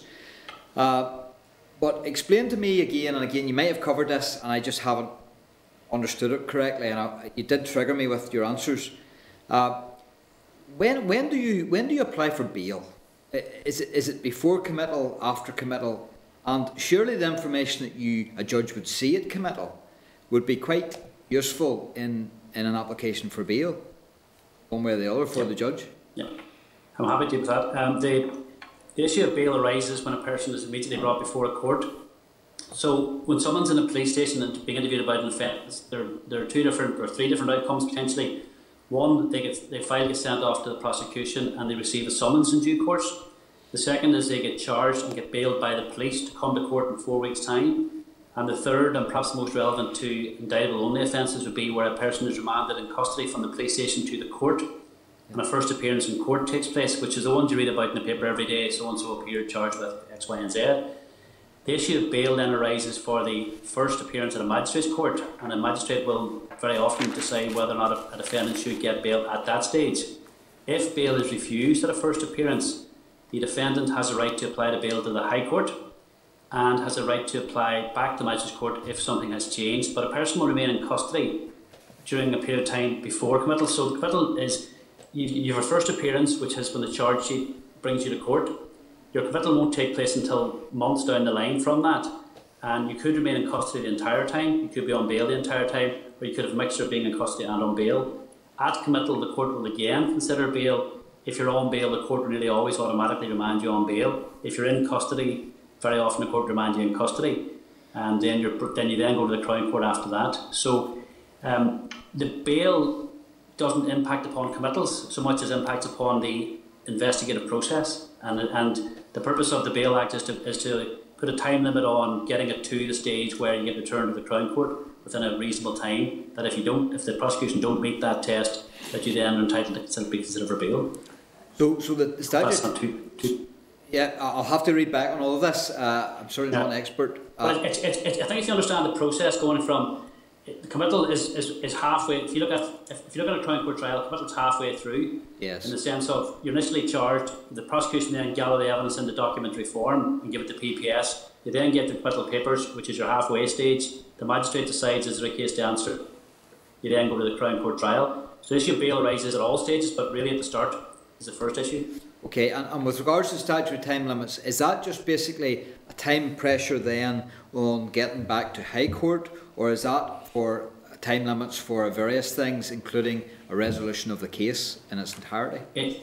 There are a different number of models of time limits, but certainly what we'd be looking at would be the one which says the prosecution must gather the evidence in a case within a certain period of time, and that would be the 110 days, I think it is. in the English system, which allows it, which is a time period which you must have to gather the prosecution case before a person is considered for bail. So it's really to put pressure on the prosecution, the police and the PPS to get the material gathered to present to the court and the defence within that time frame. I was just about to say that seemed to be skewed then towards applying pressure to all of the bodies that are involved, PPS, the police and all of that, and I see that's where, and you've rightly said, the delay occurs. Is there any other time pressures that can be applied on the actual judicial procedures once you get all that evidence gathered? Yes, well, there is a second set of time limits. That's the time limit to the committal stage, which is where the prosecution gather all the evidence and present it to the court as a document, not don't present it as an evidence, but present it as a bundle. Yep. The second stage is then from committal to trial, and that then puts the pressure on the judiciary as such to manage the cases so that they fall within the time limits that are provided for in that. So that's the second half, has to be done within a time frame which complies with those conditions as well, and that puts the pressure on the court and all parties, effectively, in the Crown Court to deal with those matters in that time frame. And just to be clear, we have no limits like that over here in this jurisdiction. Nothing whatsoever. We've had, we've had a number of any number of cases in the Magistrates Court which it can take well over a year to get committal proceedings. Now that's not getting rid of committal proceedings won't speed that up. That just takes a year to get the papers gathered. And I take it that throughout the world there are varying degrees of time restraints and limits and pressures on this sort of thing. There are, and in fairness, I haven't had an exact look. I know our paper touches upon it, but we certainly haven't looked at it in any huge detail in all our jurisdictions. I know that in the south, for instance, there's a 6 months limitation period in getting offences before the court. Scotland's very short time limits, but there are any number of different jurisdictions can be looked at. Australia, New Zealand, they're always good places to look at in regard to time limits. But we have no time limits, no time frame whatsoever in relation to anything in this jurisdiction. Okay, thank you very much. Thank you, Chair. Thank you. Okay, thank you. Well, there's no one else, so everyone's got asking questions. Can I thank Owen and Pierce for the answers? It's been very helpful. Certainly, I found it a very useful exchange, and we do appreciate the time that the Law Society has taken to engage with the committee on this. And I've no doubt if there's other issues of clarity that we'll want to raise, that you're happy to engage with us further if that's necessary. Okay. Thank you very much, Mr. Chairman. Thank you. Okay, great. Well, thank you, and thank you, members. Okay, so listen, there's a range of issues that were raised just during that, and again, we'll be producing a summary of this evidence session, last week's evidence session, and now we're going to move into the next one, and then the summary of that will be sent to the department for a response to help facilitate members. So we'll keep moving, and in the next item then is an oral evidence session with the Public Prosecution Service. A copy of the written submission from the PPS is included on pages 49 to 54 of the meeting pack, and hopefully they're in the audience due to come in. So can I welcome Michael Agnew, Deputy Director, Francesca Keeney, Head of Strategic Improvement Team from the Public Prosecution Service, to the meeting. I'm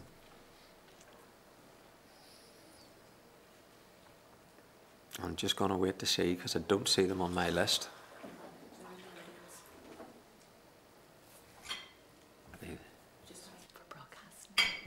Okay. I'm not sure if the broadcasting team are able to bring them in. Okay, so I think the PPS team's there. Yes, I can see you on our screen. So again, let me formally welcome Michael Agnew and Francesca Keeney to the meeting. The session will be reported by Hansard and then a transcript published on the committee webpage. So I'm going to hand over to yourselves to outline some of the key issues, and then we'll move into questions from members. So thank you. Thank you, Chair. Can I just check you can hear us loud and clear? Yes, you're coming through, no problem. Thank you. Great. Okay, thank you. Well, Chair, Committee, we thank you for the invitation to give evidence today on the Criminal Justice Committal Reform Bill. We hope to be able to provide the perspective of the PPS on the important changes which the bill is designed to implement.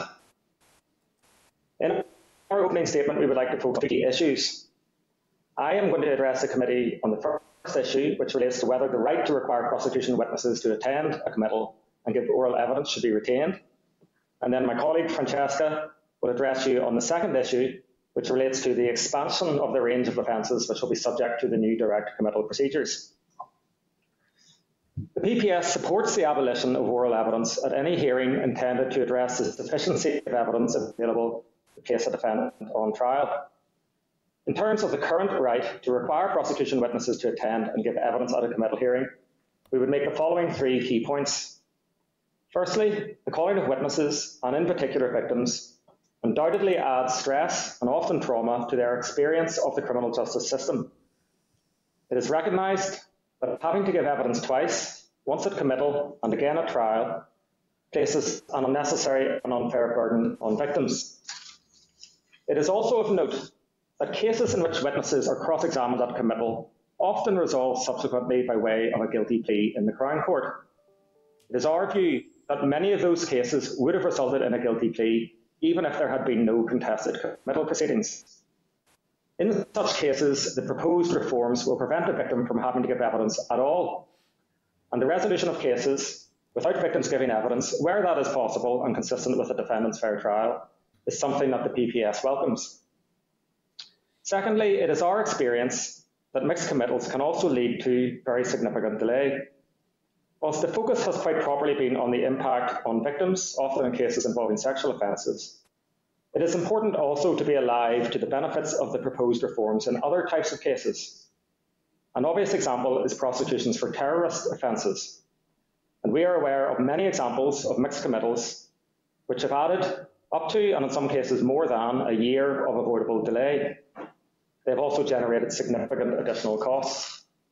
And thirdly, there are already significant checks and balances within the system that ensure that the defendant's fair trial rights are adequately protected.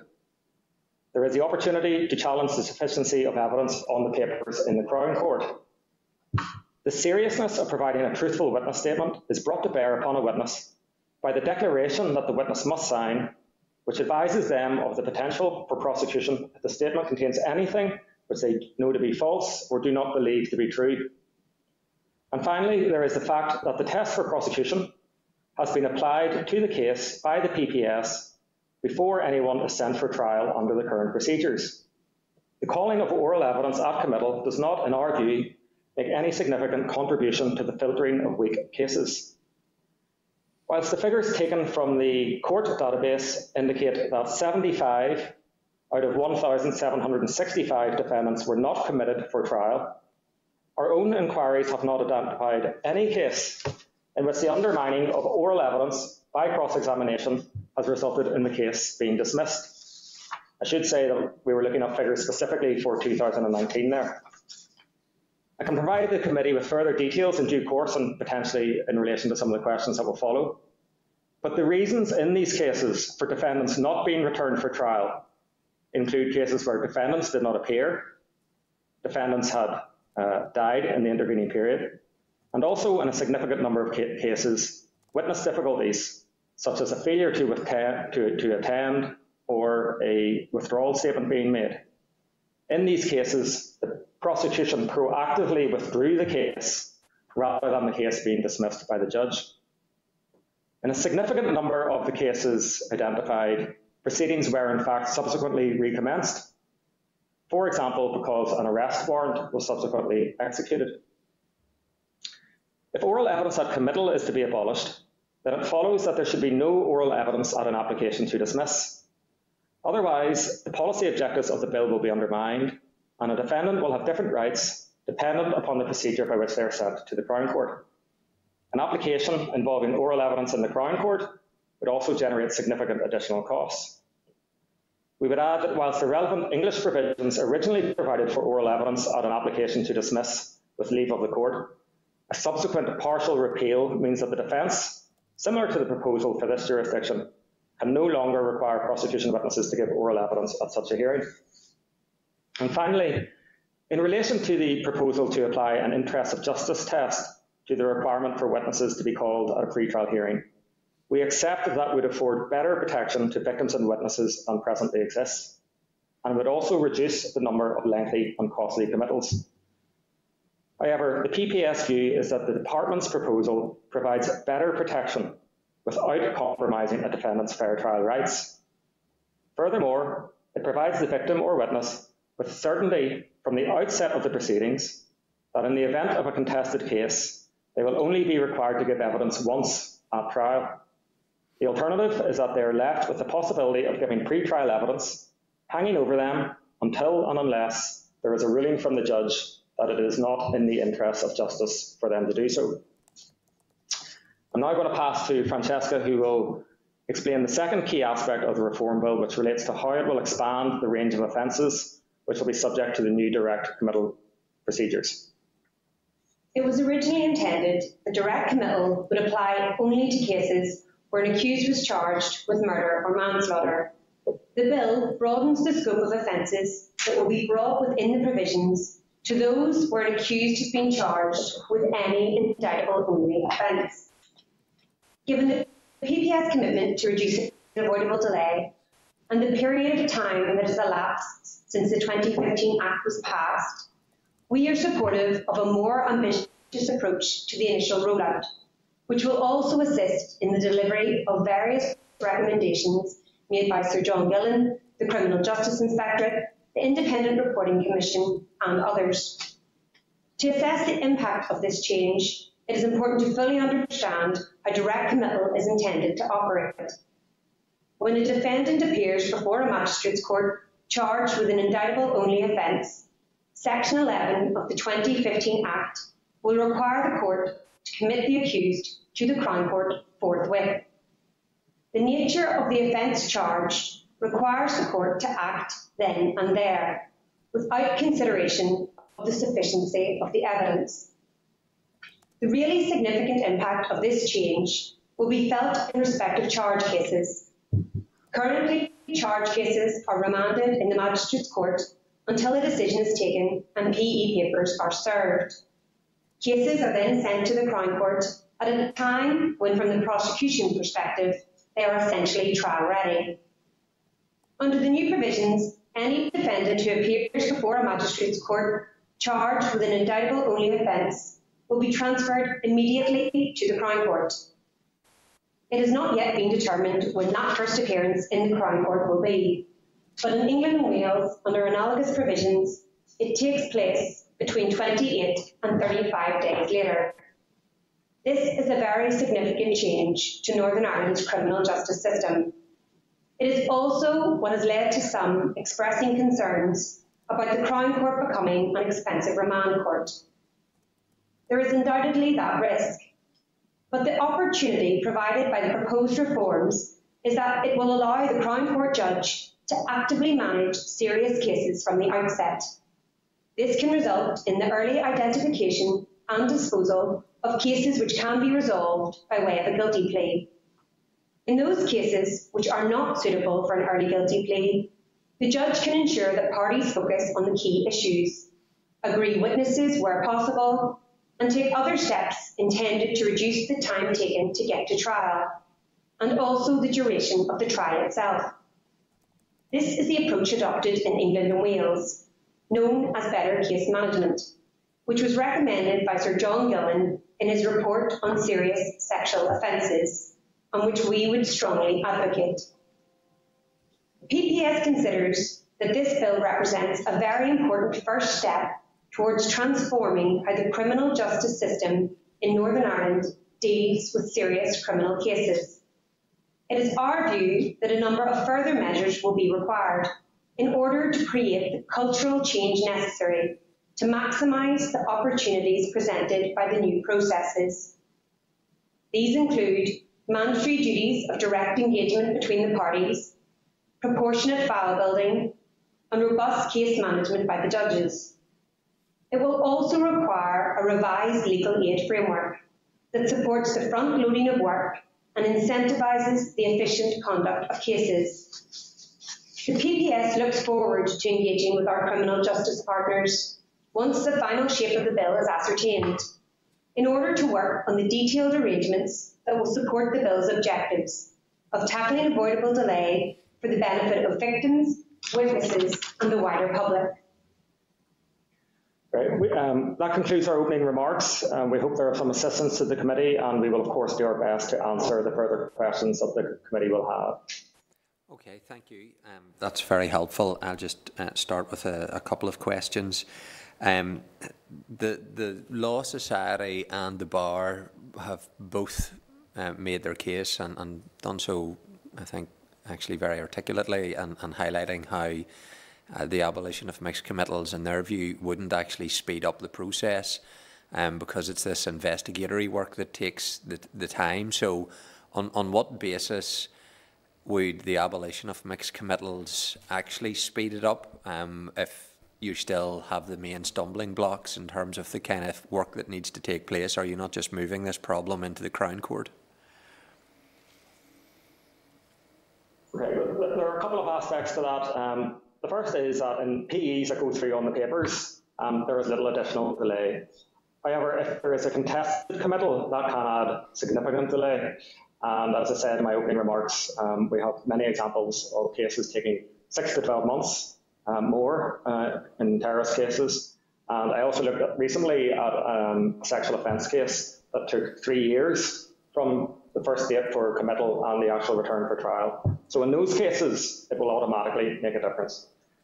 But I suppose the more important point potentially is what is required to go along with the direct transfer proceedings, because as we've tried to explain, and I think there has been some maybe confusion around this, it's certainly our understanding of the legislation that at the first appearance in the Magistrates' Court, the defendant, if he's charged with an indictable only offence, will automatically be transferred to the Crown Court, and so a second appearance will be in the Crown Court. And what that does, it provides for an opportunity to manage a case in a way that just does not take place under the current systems. As was explained previously, the current system is based upon a committal process where there's no mandatory engagement between the prosecution and the defence. And the police and the prosecution build their case, and they build it in a way such that they're really covering every base. So it's a sort of belts and braces, gold standard approach that gets all the evidence on the papers, and then that is served on the defence, and then there'll be a committal and then an appearance in the Crown Court. This is going to get the cases into the Crown Court much earlier, and there are a number of advantages in doing so, potentially. The first being that the Crown Court judge at that stage can really put some pressure on the parties to identify those cases which might resolve early by way of a guilty plea. And in those cases which can't resolve early by way of a guilty plea, can actively manage the case to ensure that the key issues are focused on anything that can be agreed is agreed. And that's something that we think is missing from the current system. We do have something called the Indictable Cases Pilot, which tries to apply some of these principles in certain serious cases at the moment, but it's all done on a voluntary basis, and there's no judicial oversight of it because the case isn't in the Crown Court. But the idea is that if we can get the cases into the Crown Court, we can have a new level of case management, where not only are the prosecution and the defence present, but the defence will have their counsel instructed at that stage, and that can be important because sometimes the defence, until they've had counsel instructed and advice from counsel, may be reluctant to make concessions, and they'll want that advice. So the idea that we have all the parties there under close scrutiny by a senior judge is what gives us the opportunity to narrow issues and really tackle delay that way. Okay, and is it only at that Crown Court level that the judge has that kind of influence to try and drive a case forward? Is that different to the kind of powers that a district magistrate judge has? It is different because the district judge is looking to get a case to committal. And so whenever a case is appearing before a district judge, as was explained by the Law Society, they can be seeking updates, and they're wondering how long is it going to take to get this evidence, how long before the prosecution are in a position to serve their evidence so that we can have a committal hearing. But that engagement does not involve trying to identify whether a case might plead guilty. It doesn't try to identify what issues can be agreed or anything. It's solely based upon getting to committal and getting through committal. It's not based upon setting the case up for trial or getting to trial quickly or reducing the length of time that the trial might take. So it's a very different type of supervision. Okay. And then In terms of the kind of suggestion just at the end of the presentation for the Law Society, what if you retained these magistrate level committal proceedings on the basis of the district judge only reviewing papers and not a witness coming forward to give oral evidence, bearing in mind that additional stress that I think everybody recognises that giving evidence twice can have? Is that something that is worth considering, or what view would you take on that? Yeah, well, that's retaining effectively the status quo. So I think, as I've tried to indicate, we have safeguards in the system, and they involve, in indictable-only offences, a senior prosecutor applying the test for prosecution. And I think the evidence would indicate that it is in the most exceptional case that a district judge will disagree as to whether or not there's a case to answer. And in fact, the test that the prosecutor applies is arguably a higher test than that which a district judge is applying. But the other point is, if we continue to have a process by which the district judge reviews all the papers, it requires that time to build the case, to build the papers, to serve them on the defence and the court. And that is, I think, what we're trying to move away from, which is to get the case into the Crown Court much earlier, so that we can build the cases, we can, as I said earlier, identify the guilty pleas, narrow the issues in the not guilty pleas, focus on the other benefit of that approach. Obviously evidence was given earlier about the time that it takes to prepare cases, and no doubt there are issues around resources and delays. But if we can ensure that whenever we're getting an expert report, it is one that is going to go to an issue that is actually going to be in dispute at the trial, then that is obviously much better than having gone through nugatory work or obtaining a report that relates to something that, in respect of which a concession was ultimately made. So we're trying to focus the resources. The idea is that we have a much more efficient system where cases are built proportionately, and where there are contested issues, absolutely, those might require the very most detailed forensic examinations, but where issues can be agreed, that is done and that is recorded, and the parties move on to the other issues. Okay, thank you. That's been helpful. I'll bring in other members at this stage. So Linda Dillon and then Gordon Dunn. So Linda, and I see other members there just so that they know I've noticed them. Rachel Woods, Sinead Bradley, and I'll take folks in that order. So Linda Dillon in the first instance. Thank you, Chair, and thank you very much for the presentation. It certainly has been helpful, and from one presentation to the other, you hear entirely different things, but that's fair enough. You are coming at it from different angles, and I accept that. Can I just ask one technical question? You raised the issue of a potential risk as a result of the removal of Section 10 under the 2015 Act, and you've alluded to the fact that guidance would be sufficient to address that. Are you sure that guidance would be sufficient, or is there a need to amend the legislation? No, we think that guidance would be sufficient. The risk that we referred to in our written submission was the fact that there is still an application to dismiss. And under Section 10, whenever a case went up, because somebody had was indicating that they were going to accept their guilt, they couldn't have it both ways. They couldn't say we're accepting our guilt, but whenever you serve evidence on us, we're going to say there's insufficient evidence. Okay, so that was built into to the legislation. But we think that can be accommodated under any regulations or Crown Court rules or practice direction that might go along in order to support the direct transfer legislation, so that if somebody does give an early indication of a guilty plea, they come before the Crown Court judge either, I think it would be quite a brave defence representative who might try to make an application to dismiss having indicated that they were going to plead guilty. But certainly the defendant would be entitled to change his mind before he actually entered his not guilty plea. But there are ways of managing that, and obviously adjournments to allow the prosecution to build their case we think would be sufficient to address any risk. Okay, and then just in relation to the Chair's already sort of spoke to this a little bit, but I would just like a wee bit more detail. How can we be certain that direct committal, that we're not just moving without obviously additional resources for PPS and PSNA, that we're not just moving the delay from one part of the system to another?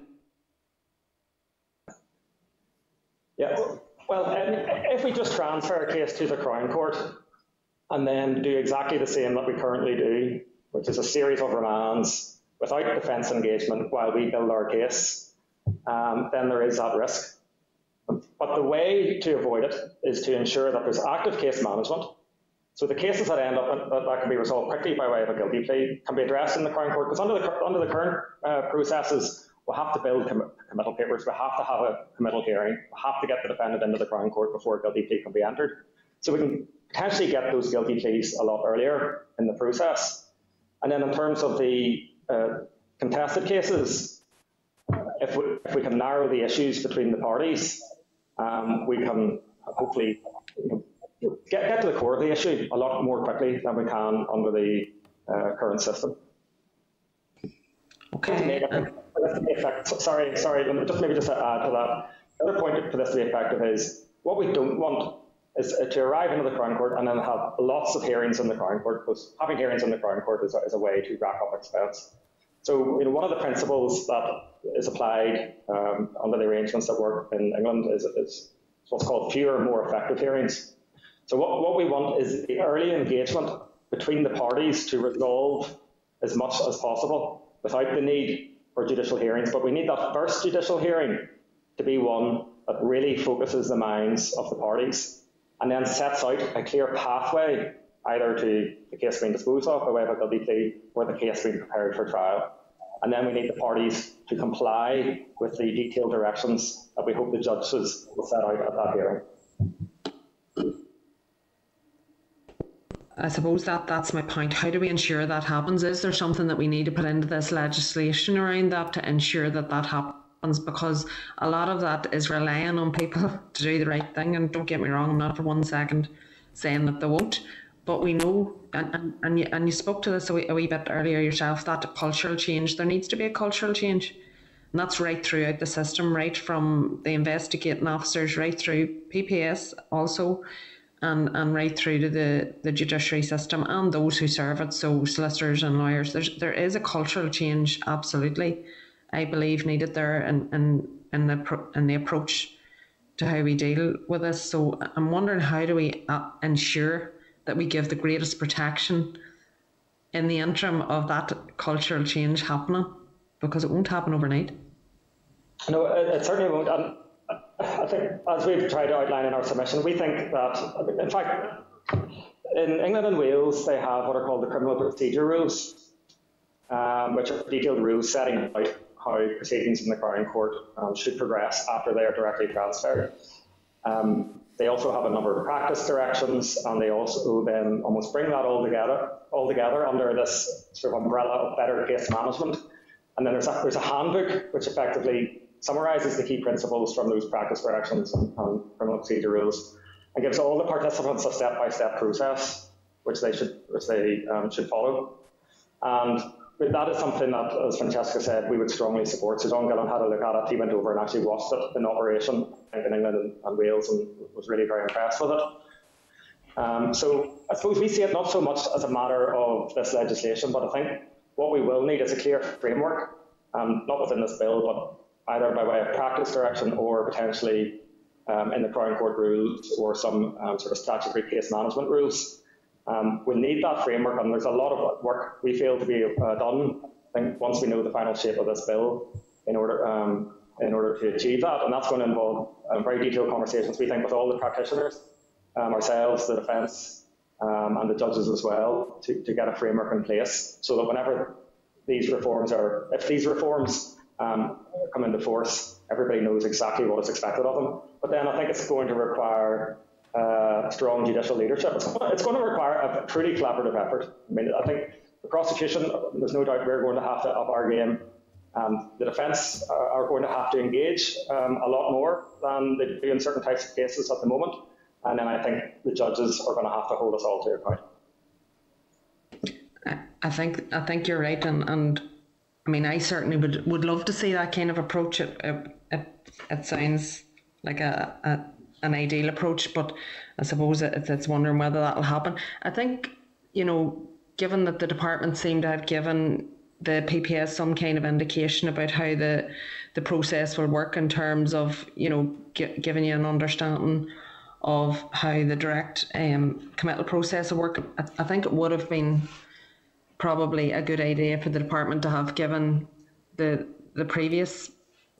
who have previously given us presentations in terms of the Bar Council. This isn't really for yourself, to be fair, it's more for the chair of the committee. I think we need to speak to the department and the officials in relation to that it would have been right that the Bar Council and the Law Society would have had that same type of information. I think that's extremely important. I mean, it's good that PPS have an understanding of it, but others should have been also engaged with to be given under the same kind of understanding. Chair, can I ask one final question?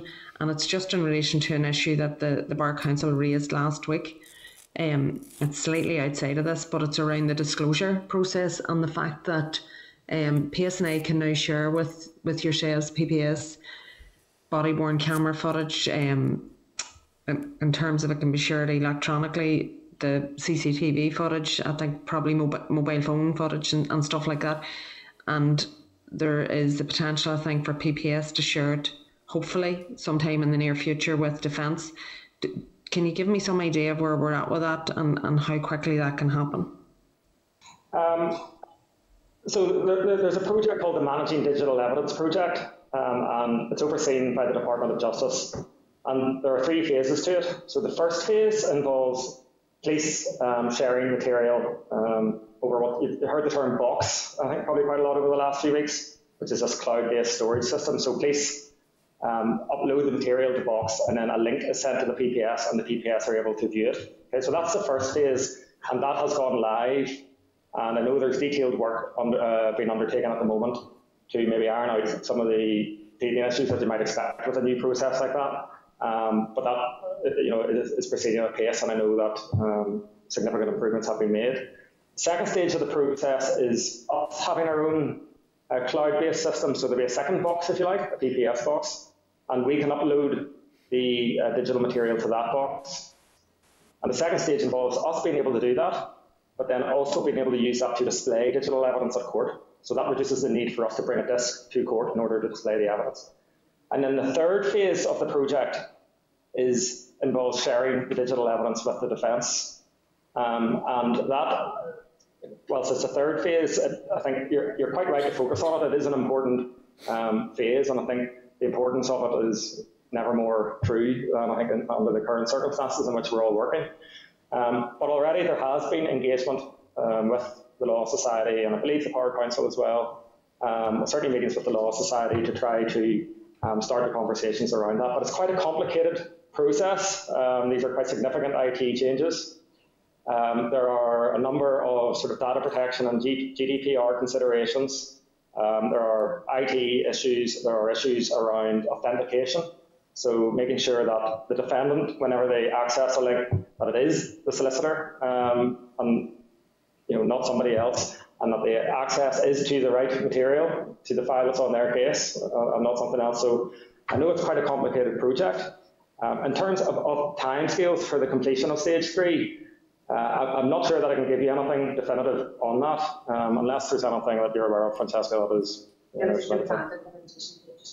No, there's no... I know that in the Department's Digital Justice Strategy, I think it talks about March 2022, but I know that we have all really been working towards, hopefully, a date considerably before then, and certainly it's something that we would like to progress with as much pace as possible, because there are undoubtedly benefits both for ourselves and for the Defence. Listen, thank you very much, and Chair, thank you for giving me a wee bit of leeway to ask that question, but I think maybe it's something we need to get a written briefing from the department on as well, if we can ask for that also. Okay. Thank you very much. We'll take a note of that point as a kind of separate issue that we could pursue with the department. Can I bring in Gordon Dunn at this stage? Thanks very much for your presentation, Michael and Francesca. We really do appreciate your input. You may have heard our earlier discussion with the Bar Council, and I raised the point about progressing of cases.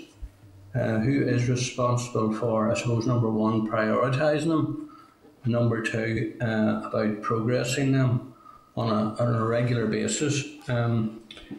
we've heard a lot from the Bar Council about other bodies, about the delays in forensics, about the police, about DNA evidence and so on, and all of these things can take up to a year.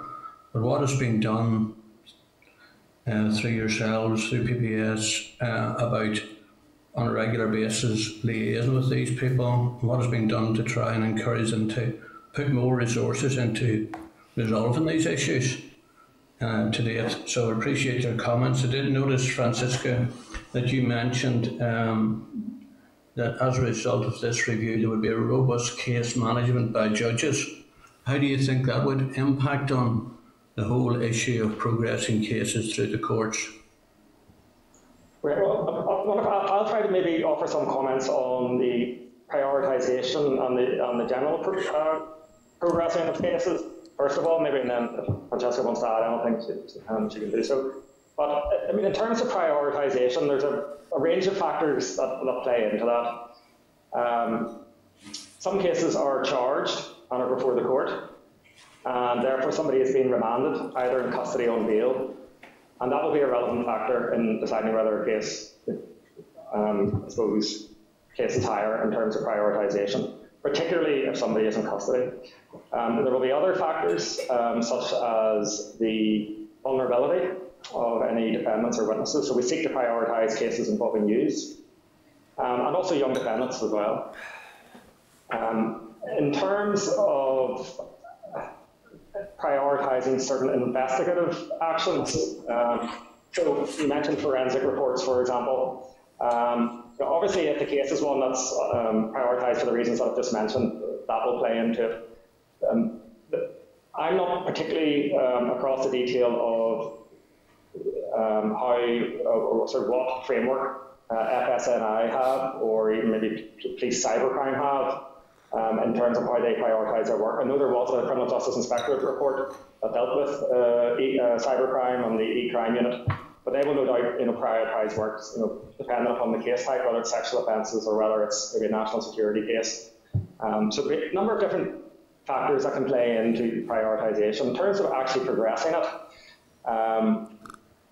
if it's ultimately it's a responsibility of the prosecution team, I think the police and the investigator, to try to ensure that evidence is made available as quickly as possible. And then if the case is a charge case and it's before the court will be seeking to ensure that the case is progressing towards the committal hearing. So the court will also have a role in managing that. Some things that we've done in order to try to speed some of those processes up. We have, it came out of the indictable cases pilot back in 2015, but we have an initiative that's been with us for some time now called proportionate forensic reporting. So whenever we do have a case that requires forensic evidence, we don't go for the full detailed witness statement as a first step.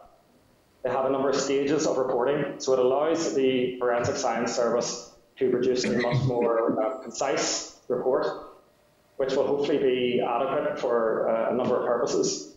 And it's only maybe if it becomes either it's a very serious or complex case from the outset, or if at a later stage it becomes clear that this is going to be contested evidence, that the Forensic Science Agency would be required to invest more time in the case and provide a more detailed report. So that's one thing that we've tried to do to speed up the forensic side of the house. I suppose, the indictable cases pilot that I mentioned earlier has been the main initiative that we've done to try to progress serious cases. I touched on it earlier. It applies to murder cases, manslaughter cases, serious assaults, and serious drugs cases. We certainly had a lot of success with that in the pilot, where it was dealt with by small teams in a particular area. It's been more challenging on a rollout basis, and some of the reasons for that are the fact that it is, by its nature, voluntary. And so that's where we see one of the big advantages to these proposed reforms is that if we can get cases into the Crown Court, and then we can have a Crown Court supervising, and this maybe just touches upon the case management point, if we can then have a Crown Court judge supervising the parties, and potentially have things like duties of direct engagement built into any rules, we see that as a very significant step in terms of addressing delay. Francesca, is there anything? I think that touches on the robust case management about holding the parties to account and narrowing issues where possible. It's really what we're looking for. Yeah, I think that's important. I like that, holding to account. I think that's critical. The previous response I got from Michael didn't talk about anyone being held to account or having any sort of estimated target dates for gathering of evidence. I think that's what needs to be done, is a focus on target dates and trying to meet targets. Targets haven't been mentioned here at all, but I think how do you see Crown Court judges having the resources, the time and whatever to progress cases and through case management? Yeah, I think the key to that is that principle that I mentioned earlier, a moment ago, fewer, more effective hearings. So the way, obviously England and Wales have been working a similar system for about 20 years. The Better Case Management Handbook that I mentioned earlier really explains how they seek to achieve that. And I don't think there's any doubt that certainly in the initial hearing, they consider that any first hearing in a Crown Court should, slight IT issue on our side, should take at least 20 minutes. There should be direct engagement between the parties in advance, and there should also be a form completed that shows exactly the issues that have been agreed. The prosecution at that stage should also share as much evidence as they can. But then the key to the Crown Court judges, I think, having enough time, is that we don't continually come back to court every 4 weeks. We have detailed directions that set out the timescales within which certain actions must be taken. And then you can have administrative support, they're called case progression officers, who monitor compliance between the parties. And it's only if we get into a compliance issue that can't be resolved. Again, some issues can be hopefully resolved administratively, even with judicial involvement, without having to come back to the court. But we need to change so that we have that different way of working, where we're really using the judicial time as effectively as possible. Okay, thanks very much. Thanks, Chair. Thank you. Thank you, Gordon. We'll bring Rachel Woods in for the next questions. Thank you, Chair, and thank you for your presentation. And again, a number of my questions have already been answered, but in your submission, you state that analysis is ongoing in relation to the impact upon resources for each of the affected agencies with regard to this proposed bill, including yourselves. Have you any information on that and who's conducting it? Also, legal aid reforms were mentioned there and also in the submission, and in particular in relation to Clause 4 of the bill. Could you elaborate on the effects of legal aid that this change could have? I'll perhaps cover resources and leave legal aid to the Deputy Director, but in terms of resources, we're currently working with the department to try and look at costing the impact that the bill will have. One of those matters will be the expansion to the all-indictable offences that is proposed, as that will bring in other investigative agencies and across the range of PPS teams. And that's one aspect we're looking at. And obviously key to that is ensuring that we have the right people with the right skills in the right role, and looking at redressing where possible if there are proposed impacts on magistrate court and then a proposed impact on the Crown. How will that look internally? And that's something we're working on, and it is still at a preliminary stage. As you can imagine, it involves some modelling, both by the department and ourselves, to get a real understanding of where there may be pressure points. The Deputy Director has touched on new rules, for example, like case progression officers, and a pilot has been conducted into that and the importance of that. And we certainly recognise the importance in any direct committal process in terms of the compliance. So that work is ongoing, and I believe the department are currently modelling the impact on the courts, for example, and we will be feeding into that as it moves along. Yeah, I think obviously we have a set of legal aid rules that applies to the processes as we now have them. So we're going to have a completely different set of processes around indictable only offences. Cases are going to arrive in the Crown Court a lot more quickly. Counsel are going to be instructed a lot more quickly. The types of hearings that are going to happen are going to be different. So all of that needs to be factored into a revised scheme. And I suppose the payments that are ultimately settled in relation to the different types of hearings and so on can impact upon the overall cost. I think the other thing that's perhaps important around this, just on the context of legal aid, is that, I think I said in my submission, it's important that the defence are properly remunerated, there's no doubt, for work that needs to be done up front at an early stage of the case. But it's also important that the scheme incentivises the early resolution of issues. And I think it would be our view that currently the legal aid scheme is something that we find maybe doesn't work to our advantage in that respect, because we have a system that has a certain payment called the guilty plea 1 fee for a case that pleads guilty without a trial date being fixed. And we have a second payment called the guilty plea 2 fee that is payable if a trial date is fixed. Now, whenever we did some analysis of this in terms of our own payments to counsel a year or two ago, they indicated that the guilty plea 2 fee was on average twice what a guilty plea 1 fee is. Now, it happens at a later stage of the proceedings, and so quite often there's additional work that has been done. But the way the system works, the fee is calculated in a different way. So it's arguably not that helpful to have a system that pays twice as much when a case is resolved after a trial date has been fixed, as opposed to one that is resolved perhaps on arraignment, the first appearance when a trial date isn't fixed. So that's just something else that we think is an important aspect of the reforms. It's important to see the fee structures must be fair, they must reflect the work is done, but we have to be careful that there isn't something that creates an incentive that works against what we're trying to achieve. Appreciate that. Open the box of legal aid reforms and issues. We could be here all day.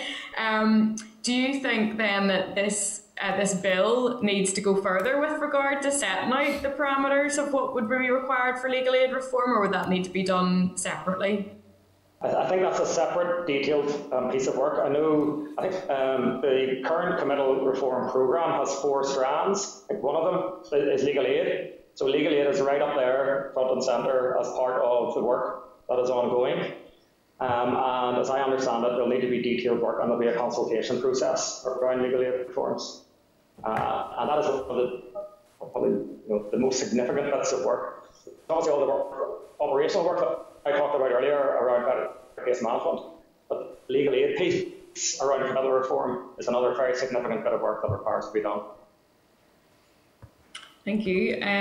Chair, I do think that that's something that we need to keep mindful of, especially when we're looking at this piece of legislation in terms of costings and unintended costings, or indeed intended costings.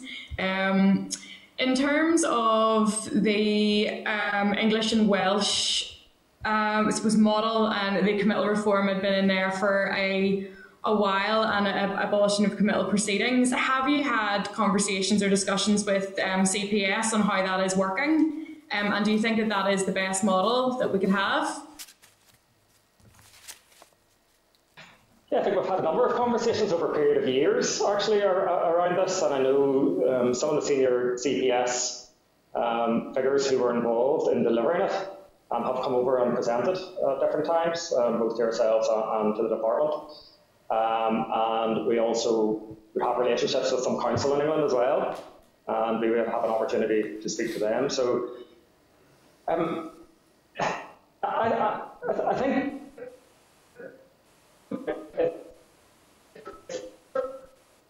and I have to say, I think a lot of that pressure is going to fall upon police and the prosecution. But in terms of it being successful and getting cases on for trial more quickly, I think it's very difficult to compare data across the jurisdictions because it's recorded differently in some respects. But I think in relation to those indictable-only cases that get directly transferred, I've got to be careful here because I don't have any figures that I can back this up with. But it'll be my understanding that they do get to trial significantly quicker than the very serious cases that take place here. I mean, we have cases sometimes here under the current system can take several years to get to trial. and obviously that's deeply unsatisfactory for us all. Whereas in England and Wales, this is a little bit anecdotal, obviously, but you sometimes see their very high-profile cases, and you hear about them in the news, and it's in the same calendar year maybe that you hear about them getting the trial. I think that's only possible because they have abolished committal, and they do take those cases into the Crown Court, and they apply very robust case management to them. Thank you. No, I appreciate it. It is different, and the whole setup is different. The whole case management setup is different. I just know, just in the response, we're in a lot of different consultees are talking about comparisons with England and Wales and comparisons with other countries, but we don't know, can't say for certain. So it was just to see what conversations you've had. But lastly, for me, the Law Society brought up issues involving the Bail Act, and that was in their written consultation, and we'd teased it out a little bit in the oral briefing just before yourselves, and having time limits built into the system, and in terms of preparing cases, but also in terms with dealing with cases in the court system. So there's sort of two aspects of it. And I think when Gordon touched upon it earlier on about having targets, and targets are all well and good, and time limits are all well and good, but if they're never going to be met, they are then become completely redundant and ineffective. So I'm a bit unsure on this, and I don't think it's as black and white or as easy to say that if we had targets that were met and limits that would be met, or meet the interests of people who are in the justice system and the victims or perpetrators and alleged ones that are involved. But I'm hoping to get your opinion on that, first of all, on if you have any opinions on the Bail Act, extending regulations that it's my understanding we currently have available to us in Northern Ireland, but they've never been operationalised, and also then getting targets in dealing with cases in the court system, both in the magistrates and the Crown.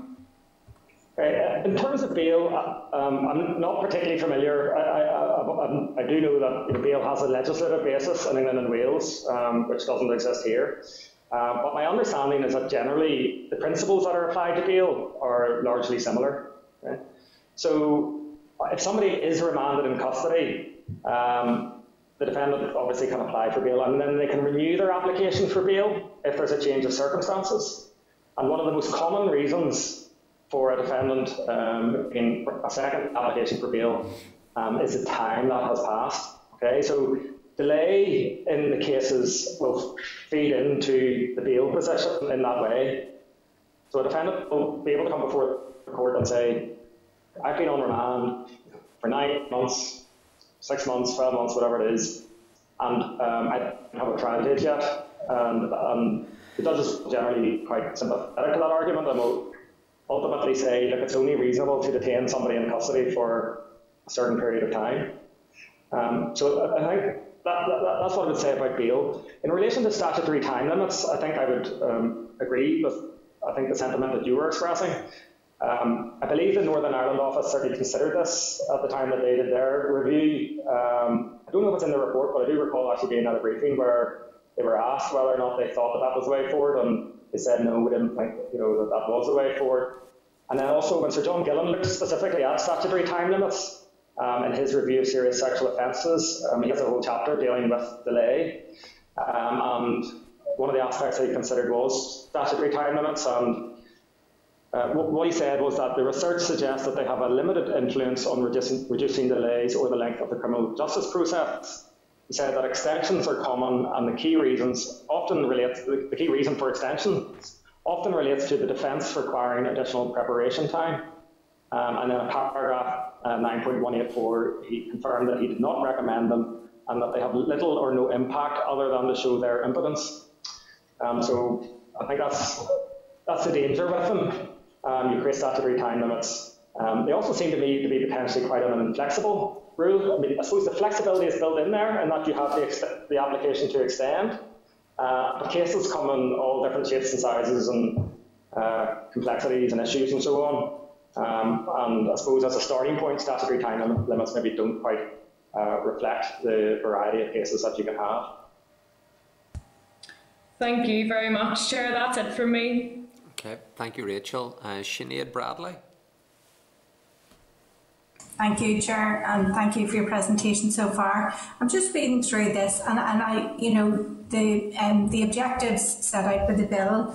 It's very clear to see the piece around victims and your agreement there in the Gillen report.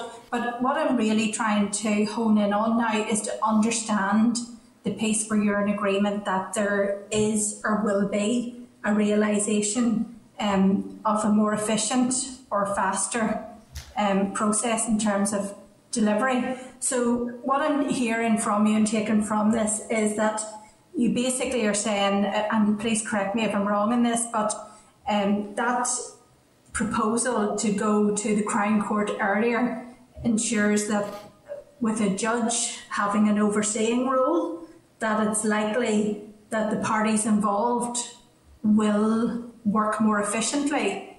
Are you then suggesting from that the delays are partially due to a body of inefficient work is being carried out at the moment? So, and I don't want to put words in your mouth, but are we trimming back on a lot of research or building of cases that you feel maybe doesn't need to be there? Yeah. Every case, as I said earlier, goes through a committal proceedings at the moment, which involves the preparation of a set of committal papers, which requires all the statements, all the exhibits. And there's been a culture in Northern Ireland, it's a very adversarial system, and a culture in Northern Ireland has developed whereby the prosecution have learned to expect, understandably, robust challenge to their cases. And they're built to a very high standard, and that sometimes also includes obtaining evidence around continuity of exhibits and so on, so a real belts and braces approach. I think what we're seeking to do is, if we can get cases into the Crown Court, and I certainly don't mean to suggest that it's only for the judges to do. There are duties here for the prosecution and the defence, and I think they need to be mandatory duties. But then I think the judge also complements that and plays an important role.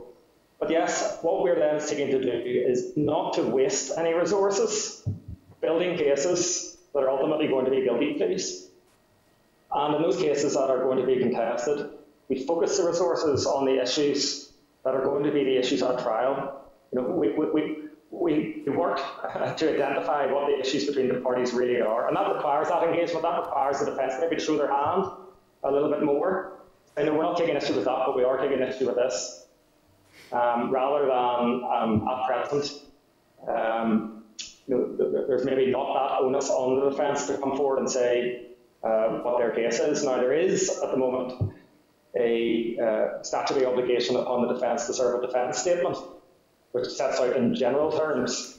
Okay? But there are a couple of points to make about that. One is that comes after the prosecution have fully built their case and got it through committal. We build our case, we get it through committal. The case gets sent for trial. We serve our initial prosecution disclosure, and the first time that the defence are required to engage is within 28 days of us serving our prosecution disclosure. Now, in practice, we rarely get that engagement. Whenever we looked at a set of cases, I'm probably sure I get my figures right on this if I can. In a certain area where defence statements were due to be served within, so the 28-day time limit for serving the defence statement was going to expire within this month. We looked at two court areas, and in one court area, 30 defence statements were due, within that month, and in another court area, 59 were due. And in the first, we had one defence statement received on time, 1 out of 30, and in the second area, we didn't get any, or 59 defence statements. So I mean, that's indicative of the cultural change that's required here. And it can't be about the defence keeping their cards to their chest, serving a defence statement a couple of weeks before trial, which unfortunately is what happens regularly at the moment.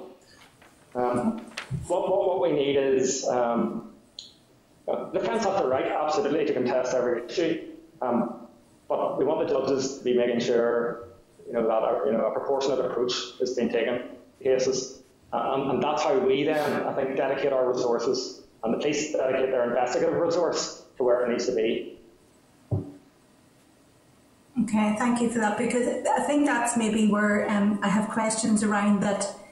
You know, there does appear to be, you're talking about that there's no mandatory or currently no mandatory requirement for that level of engagement between the parties, and that's maybe the missing piece in the committal process right now. It's not as formal a piece, but also it's hard to just airbrush over the fact that we are hearing that some of the delays in those reports might be investigatory, so they couldn't in good faith submit a final report if the investigatory process hasn't completed.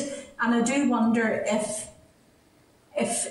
because I don't see how that's resolved. I don't see how moving that body of work to a different place, if the investigatory piece hasn't been resolved, that defence report won't come any more quickly.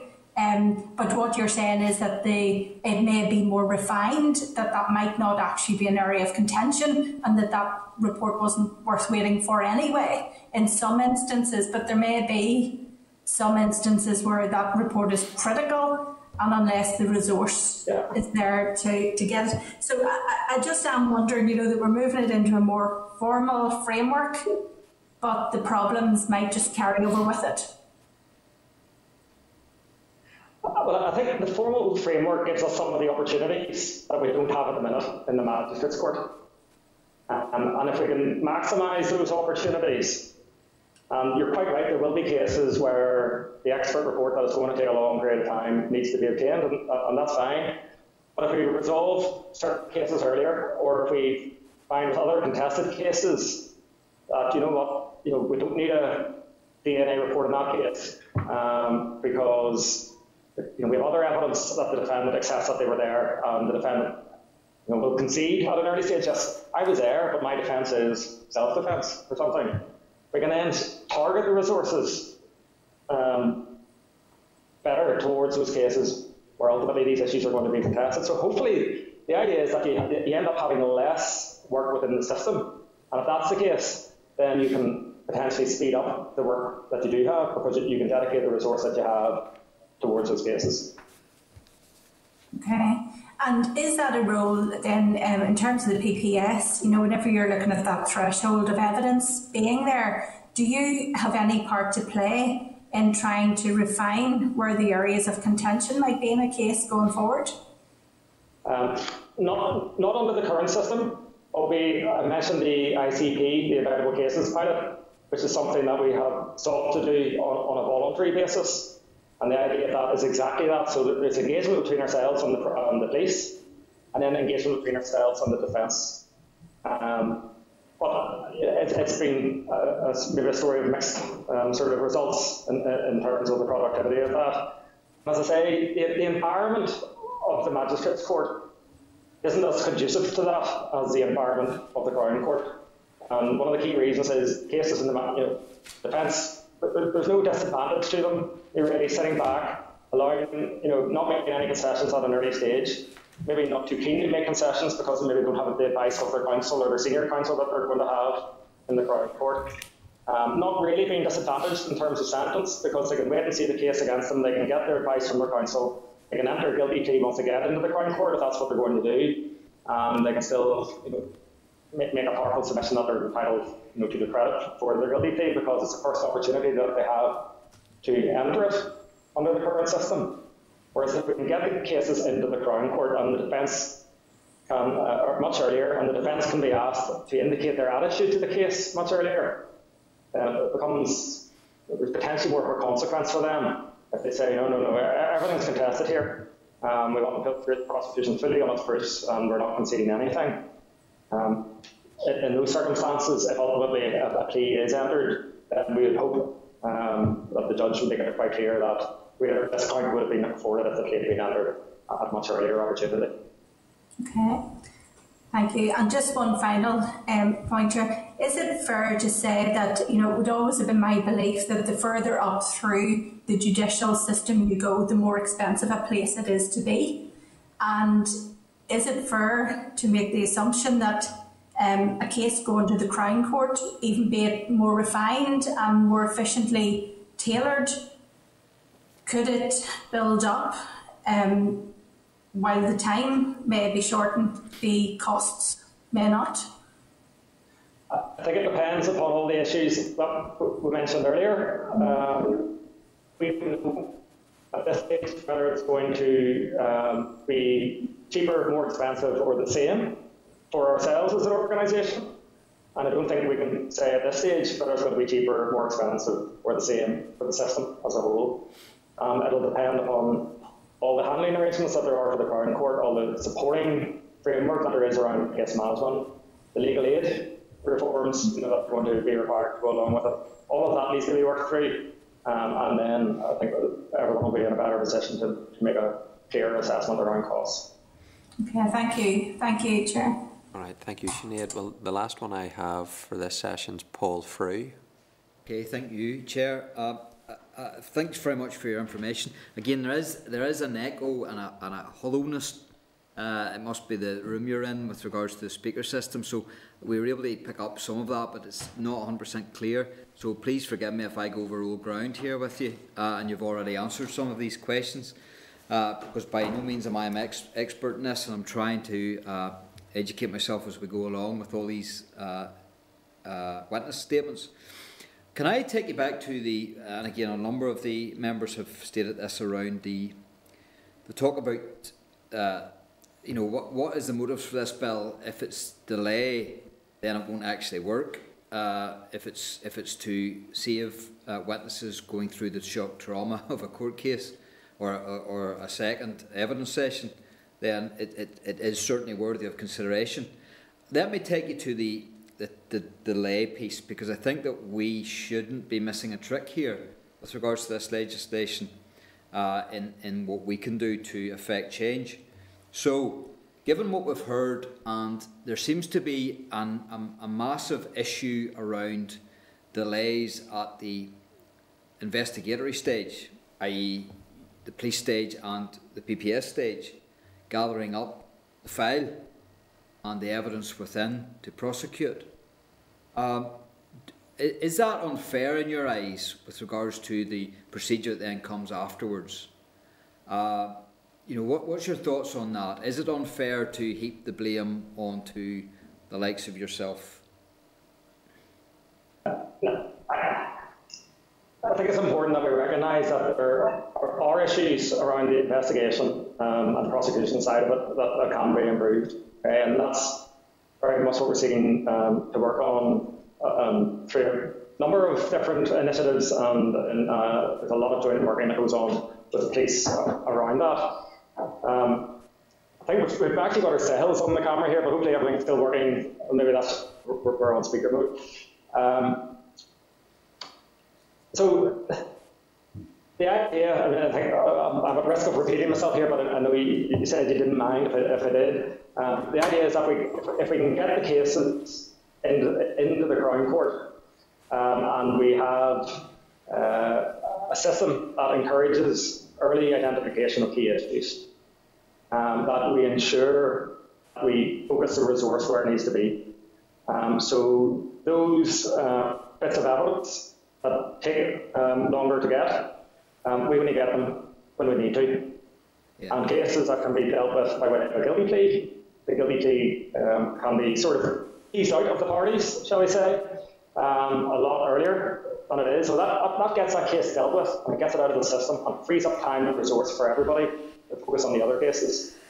And then those that aren't going to result in a guilty plea, we make sure that only those lines of inquiry that are relevant to the issues between the parties are pursued, and that we don't have this situation where we're building cases unnecessarily.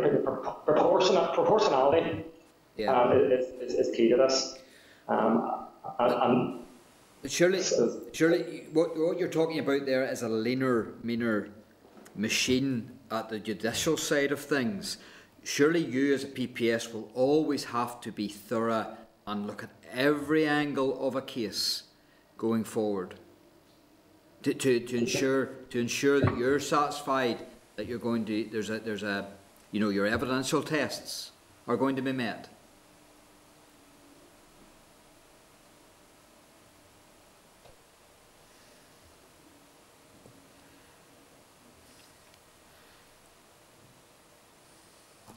Sorry, you're gone with sound.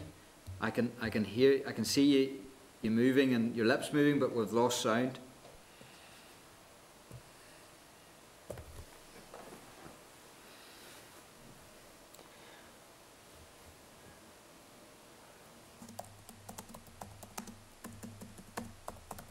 Are we gone? It sounds like it. Well, I think you can still hear me. We can't hear you at all. But I suppose one question I will leave to you, and if you can hear us, then you can maybe come back to us, and that is, what would an acceptable statutory time limit be for the PPS? And what could you actually deliver and achieve on making sure that it doesn't affect safe prosecutions? I'll leave it there because I don't think we can communicate now. Sorry, the problem seems to be on their side, not our side. Yeah. Okay. We need to hang up and reconnect. We've lost the sound there, so Paul, we can follow that question up in writing. So members will move on. That was the last question member had anyway. So we covered quite a lot of ground there with the PPS. And let me just thank them for their evidence to the committee at this stage. And again, there'll be a summary provided of this session of areas to then go back to the department in respect of that issue. So thank you members for that, and to the PPS. Okay, let's move on then in terms of item 6, protection from the stalking bill, proposals for a committee stage. It's pages 56 to 63. The protection from stalking bill has been now referred to the committee to undertake the committee stage of the bill. So a provisional timetable for the committee stage of the bill will be provided before the end of February. In the meantime, there's proposals to seek written evidence, and they have been provided for members today. It is good practice when seeking written evidence on a bill for a committee to issue a media signposting notice inviting organisations or individuals with an interest in the bill to submit written evidence, and also to write to key stakeholders. A draft media signposting notice to be placed in the 3 main newspapers and on the Assembly website is provided at page 58 of the meeting pack. The link to the committee webpage notice will also be advertised on the committee's Twitter account. It's proposed that the closing date for receipt of written submissions will be Friday the 16th of April. This takes into account the Easter period. There's a draft list of key stakeholders to which it is proposed that the committee would write, and that's provided on pages 59 to 61 of your meeting pack. The list includes stakeholders who provided substantive responses to the consultation exercise carried out by the Department of Justice on the policy proposals contained in the bill, as well as organisations who provided responses to the committee stage of the Domestic Abuse and Family Proceedings Bill. And a draft letter to stakeholders inviting written evidence is in the meeting pack, pages 62 and 63. So if members are content then with the date of Friday the 16th of April for receipt of written evidence, then that would be the date that we would use. And if members are content to agree the draft media sign posting notice, and also to agree the list of key stakeholders that's being invited to submit written evidence, and also to agree the draft letter to go to stakeholders. Are members agreeable to all of those different action points? Agreed. Agreed. Okay, thank you. So members, there will be an electronic bill folder that will be set up on the electronic system, and that will contain the bill, the explanatory memorandum, the background policy papers, research papers, written submissions, and then other documents associated with this piece of legislation, and that will allow members easy access to the relevant papers. We're also considering just how to encourage individuals who've experienced stalking behaviour to share their experiences and provide their views on the legislation to the committee, and then proposals will be brought to the committee on this. So members, we will bring a beyond the agreement on the written submission, we'll obviously need to get a timetable together for when the bill can be considered by the committee. As members know, you need to then go to the Assembly, and you can only do that once in terms of the period in time that you're seeking to extend that committee scrutiny stage. Obviously, with the date of the end of April for receiving written evidence, the time that you would consider that, it'll not be before the summer recess that we will have this bill completed. It'll be near the end of this year, because we've already got the Committal reform bill that has to be completed by the middle of June. We also are likely to receive the larger criminal justice miscellaneous provisions bill, indicative for some time in March, and then obviously it's the personal injuries bill as well. So it may well be that this committee has 4 pieces of legislation to consider, and obviously we're already stretched in terms of our bandwidth. The COVID regulations is also making it very difficult for this committee, in my view, to be able to conduct its business as effectively and efficiently as I would like, albeit we're doing very well. So bear that in mind, members, when we come with the timetable on the stalking bill. It'll not be before the summer recess. It'll be into the next beyond that. And we need to take into account the likelihood of having 2 more bills brought in, and we can only ask the Assembly once in terms of a date. I would much rather build in as much flexibility and then work back from that, and if we can expedite matters more quickly. The date for extension is never, in my view, the date that you work to. It is only there as an ultimate fail-safe that allows the committee to manage its responsibility. So I'll have discussions with the clerk of the committee in advance of next week. We'll hopefully be a little bit clear as to the intentions of the Minister on the other bills, and then we'll come forward with proposals on that basis for members to consider next week. So item 7. In terms of the Crown Court, the rules, this one's a procedural rule, so it's for noting, but there was a statutory rule that makes amendments to the Crown Court rules, taking account of provisions in the Crime Act of 2019. The 2019 Act empowers the Crown Court to require production of or access to stored electronic data directly from a person or company located outside of the United Kingdom, as it would if the information were located in or controlled by a company within the UK. An amendment inserts the procedure for making application for orders under this Act and the manner in which such applications will be considered into the Crown Court rules.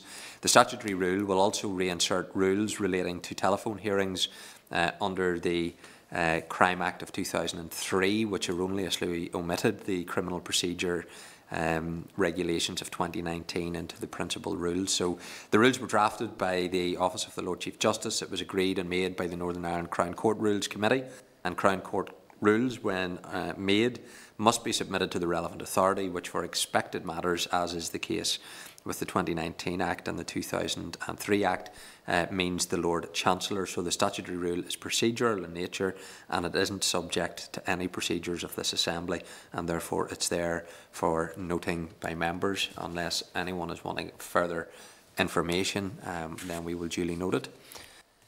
Okay, noted. Item 8. At our meeting on the 14th of January, the committee considered the proposal by the Department of Justice for a statutory rule to amend Order 97 of the Rules of the Court of Judicature to enable applications in non-contentious probate cases to be made online, replace the sworn affidavit with a statement of truth, and make changes to the making of exhibits, and agreed to seek clarification on a number of issues, including why an applicant is currently required to travel to Belfast or Londonderry, what the differences are between a sworn affidavit and a statement of truth, and if there will be any legal implications from the change, the process to determine whether a case is contentious and who makes such a determination, and whether fees may be charged for applications in the future. So the Department has responded, providing that further information on these issues. It's in the correspondence of pages 86 to 89. The statutory rule is subject to the negative resolution procedure. So members, in light of the further information that has been provided by the Department, are we content with the proposal for the statutory rule, or is there any further clarity needed from members? Chair. Yes, Linda. No, I'm not seeking clarity but before going ahead and supportive of it on the basis of the responses. I'm just actually seeking a timeline as to when it might be in place, because obviously with COVID it would be helpful the sooner the better. So I'm just wondering what the timeline will be, and that's information we can just seek whilst going ahead with it. Okay. Well, if members are content, we can indicate that to the department, and then we'll ask for them to provide us the time frame for laying the appropriate statutory rule, and when then that will come into legal effect. So we'll do that, and we'll provide that information back to the committee. Okay, members, thank you on that item. Item 9 then, the draft budget 2021-22 committee draft response. So following the oral briefing last week on the department's budget settlement, the draft settlement, it was agreed for a draft committee response to the Committee for Finance, summarising the key issues discussed with officials would be prepared for consideration at this meeting. The draft response was circulated to members yesterday and has also been included in the tabled pack. So members, hopefully you'll have had a chance just to take a look at it. It just covers the issues in a general sense and highlights a number of the issues then that were raised by members. So members, in terms of the draft response, if there's no additional changes or amendments that members wish to make, are we agreed that we'll provide that response to the Committee for Finance? Linda? Yeah, I'm content with the committee response, Chair. I have to say I have real concerns with some of the responses that came back to us from other organisations. You know, for example, PSNI, and I note that the three big challenges for PSNI are all money that should have came from the British government, and that is the additional officers through NDNA, the EU exit funding, which last year when we had no exit was 15.5 million, and this year is reduced by 6 million, which to me is just absolute madness. But and then obviously in relation to the failure to set up the Historical Investigations Unit, which has a massive impact on current day policing. And I have a number of concerns just in relation to the probation board as well. Now, I don't think, I mean, obviously these are written responses, but there are a number of questions that I would like to put to the department and the probation board, and I'm content for written answers on them. But I can forward those to Christine just to try and get responses in relation to them, because there are a lot of concerns raised. I mean, for example, one of the issues they've raised is the not having adequate PPE. Was there a business case put in for PPE? Did the Minister then bid into the Department of Finance in relation to that, into the COVID monies? So why have they not got adequate PPE, given that there has been a substantial amount of money put back into the centre and sitting there without being drawn down? So it's just an update, because there may well be updates in relation to some of this stuff. You know, perhaps the Minister has since put in something, and again then just big concerns around the ability for the probation board to deliver. And I definitely want an update in relation to the Aspire and Engage programmes, because, I mean, particularly around that Engage programme and ensuring that women are supported in communities and are not left vulnerable to control of criminal gangs. And I think Pitt Park last week was a very good example of that particular issue, because I don't think anybody's under any illusions what that was about. And it was about intimidating a family, and it was particularly about intimidating women in a family who were brave enough to stand up against these criminal elements. So I would have big concerns around the impact of a reduced budget, particularly on some of those issues with the probation board. So I can forward those questions to Christine to go to both department and probation board. Okay, that would be helpful. Let me bring in Emma Rogan and then Gemma Dolan. Thanks, Chair. My question is also around the probation board and the reduction in their workforce. It's more or less, what impact will that have on the rehabilitation of prisoners and the reintegration of prisoners into society? You know, we all can see if someone's in prison, they're there for punishment for whatever crimes, but key to that is rehabilitation and key reintegration into society. So the outcomes of that for the betterment of society and for victims and for prisoners, that I would have serious concerns around that. Okay. Gemma Dolan.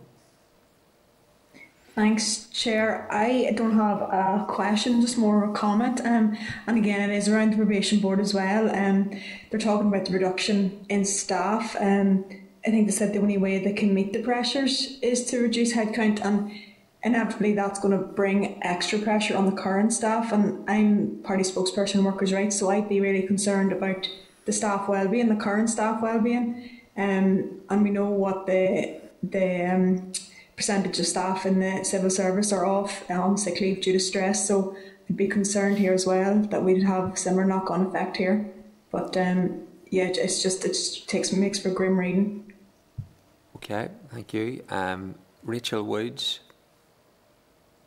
Thanks, Chair. Yeah, just not to labour the points all been raised, but with regard to the probation board and the effects of funding cuts then on the community and voluntary sectors that they fund to deal with people, and again, I know we touched on it last week with the lack of equality impact assessment. I find that quite difficult whenever I'm reading their response in particular, but also whenever looking at the PRRT response. Given we've just supported and signed off on strategy which involves increasing PRRT, how is this going to work if they're reducing and have an impact on frontline service delivery? So certainly would love some answers to that. The PPE, again, like Linda raised, that was concerning, and then the PSNI reduction of headcount and reduction of in getting new officers in, and that just goes against everything that was supposed to be a new decade, new approach, and that parties had signed up to, and the funding deficit, the policing board as well. I mean, I just think, as everyone said, it makes for grim reading, and I would think we need a wee bit more detail from the department on what's happening with that. Okay, Sinead Bradley. Thanks, Chair. Thanks. I'm not going to labour the points that have been made, but you know, we're looking at this from the justice family's perspective, and it's not good. It's really not good. And when you add to that how out of step this is to new decade, new approach, and all sort of previous agreements, and that is so out of step. And I just do wonder this sort of capture of all these bodies. This needs to be thrashed out, you know, beyond us at executive level, to see how far, you know, we're moving further away from any targets we've had, or ambitions that we've had, and I just do wonder if we have a duty just to ensure that this is being brought to executive level, warts and all, because the detail in these responses is quite grim. There's no other expression we could use to describe them. Thanks, Chair. Gordon Dunn.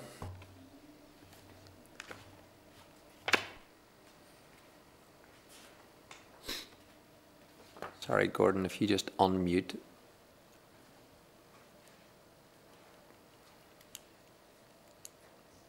I'm not sure why we're not hearing Gordon just at this stage. Gordon, I'll come back to you and we'll see what that is. Paul Frew. Yeah, thank you, Chair. Again, looking at the overall budget, it seems to be the Department of Justice is the only department that has actually put, now again, it's scant detail, it's only headline stuff, but at least they have made the effort in putting down 5 programme for government commitments and indicators, whereas most of the other departments have not. And that brings me to my point also, in that we have never ever had a budget that has aligned with a programme for government, and we've never had a programme for government that has aligned with the budget. And these two must be read together, or else it just will not work. And then throw into the mix also the fact we now have a consultation out at the minute for a fresh programme for government, a brand new programme for government. Now, I don't know, I haven't had a chance to look in detail at how different that new programme for government is, but there is just no way that we can keep on proceeding going down this road without a fit for purpose programme for government which is populated with finance and in a budget that is overarched with a programme for government. It's just nonsensical. It just cannot be. It's what those two items are the two sides of a coin. And if you don't have that one side, you'll not have the coin. So it's just really bad form in going forward, where we hadn't had the time to actually populate the budget on line with programme for government, and then vice versa. And that, an overall piece, is just bad form and wrong, and it's a recipe for disaster.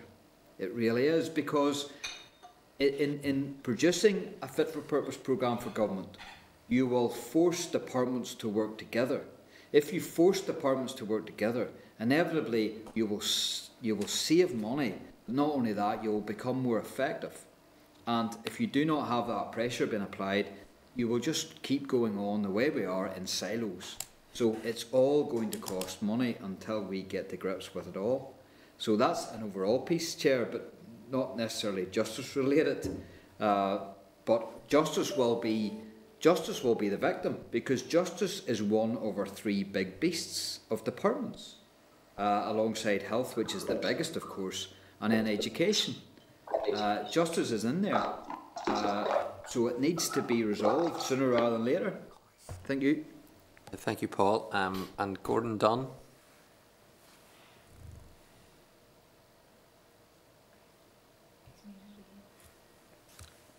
Gordon, we have you on mute still.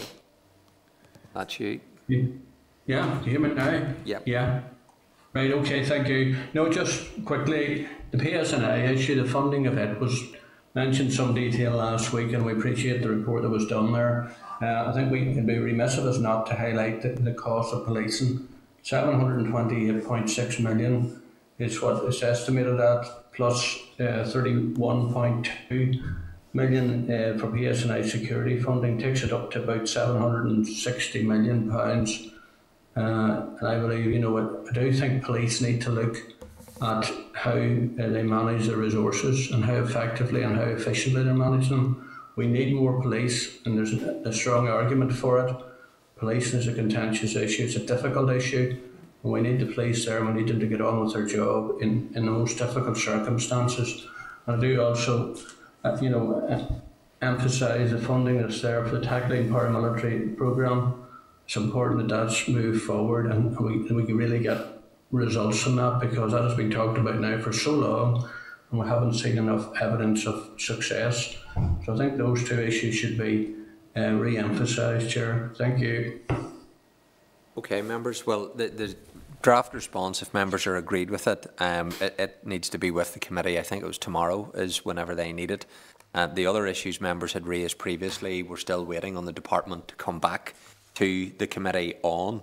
So we'll take a note of these other issues that are being raised with members, but the department still hasn't come back to the initial feedback that has been provided. So we'll add these into areas that need to be raised, but obviously, given the budget, the way in which it's been introduced, the time frame for consideration, it has limited the scope of this committee and other committees to be able to carry out the kind of scrutiny work which is identifying all of these type of issues. So to a certain extent, we're a prisoner of the framework that we're having to deal with, and that limits our capacity to probably do the kind of work that we would all want to do on this.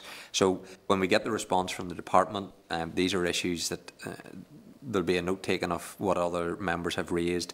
If there's particular issues, I know Linda's mentioned about providing them to the clerk, please do that so that we can go back again to the department in due course.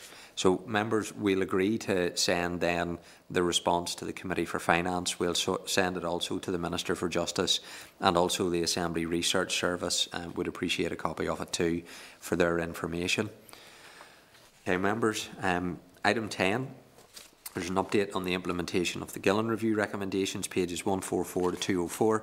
The Department officials attended our meeting on the 15th of October last year, provided an overview of the implementation plan of the recommendations in respect of serious sexual offences cases, subsequently provided further information on a number of issues. So the Department has now provided a written update on the progress since October to deliver the strategic priority areas. So remember, the update is there for members to note. We will request a further update, another 6th monthly update for September later in this year in order to ensure that there's still progress being made on this. So if members are content, we'll note it. I'm seeing 5 hands that are raised. I don't know if that's from the previous session or whether it's related to this one. So if members want to lower their hand, if it's not related to this. So Rachel, I still see your hand up, so I'll come to you.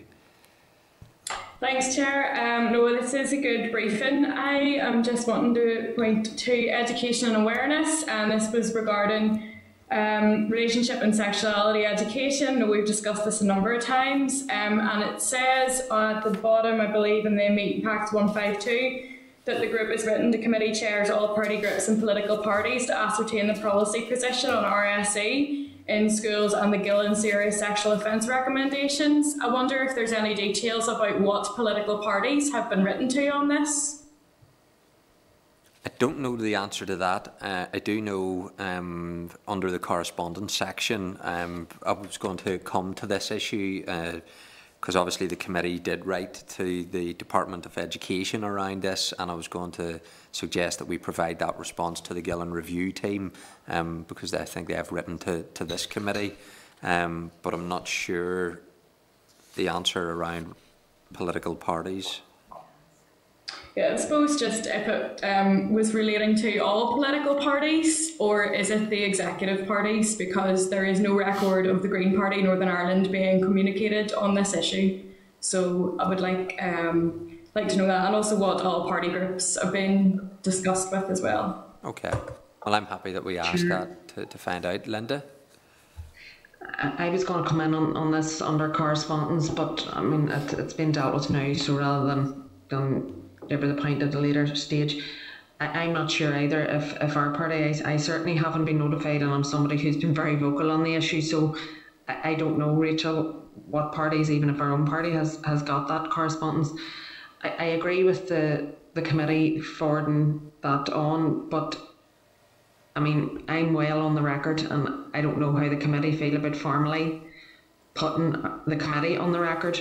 I would certainly welcome it if we were in a position to do so, to say that we think that it is something that is extremely important. It is something that is coming out of the Gillen review, but many other reports have talked to the importance of this, and I raised it again in the chamber earlier in the week, I think probably 2 or 3 times, because for me this is at the very centre and the very heart of everything we do around legislation for, you know, domestic abuse, sexual abuse, stalking, all of these things at the very heart of them. And the only way we're going to prevent it and ensure that we don't have to use that legislation to put people in prison is to start educating our young people genuinely and openly and properly and non-judgmentally around what a healthy relationship looks like. And I think we do need an agreed position right across the Assembly on that, and we need to have a uniform approach, not different from one school to another. And to teach a child about this is not to teach them, I think we need to separate the two things out. It's not to teach them to have a sexual relationship, it's to teach them about what a good, healthy relationship looks like, and try to ensure that that's what they hopefully will have in their lifetime. But if we don't start educating our children now around this, we're going to continue coming up against the same problems. Okay. Well, in terms of Rachel, in the first instance, I'm happy that we would try to find out the reference around all parties, all party groups, you know, have they engaged or in terms of that to see if we can find that out. I'm not aware of where the engagement has been, I suppose, with my own party like Linda in respect of that.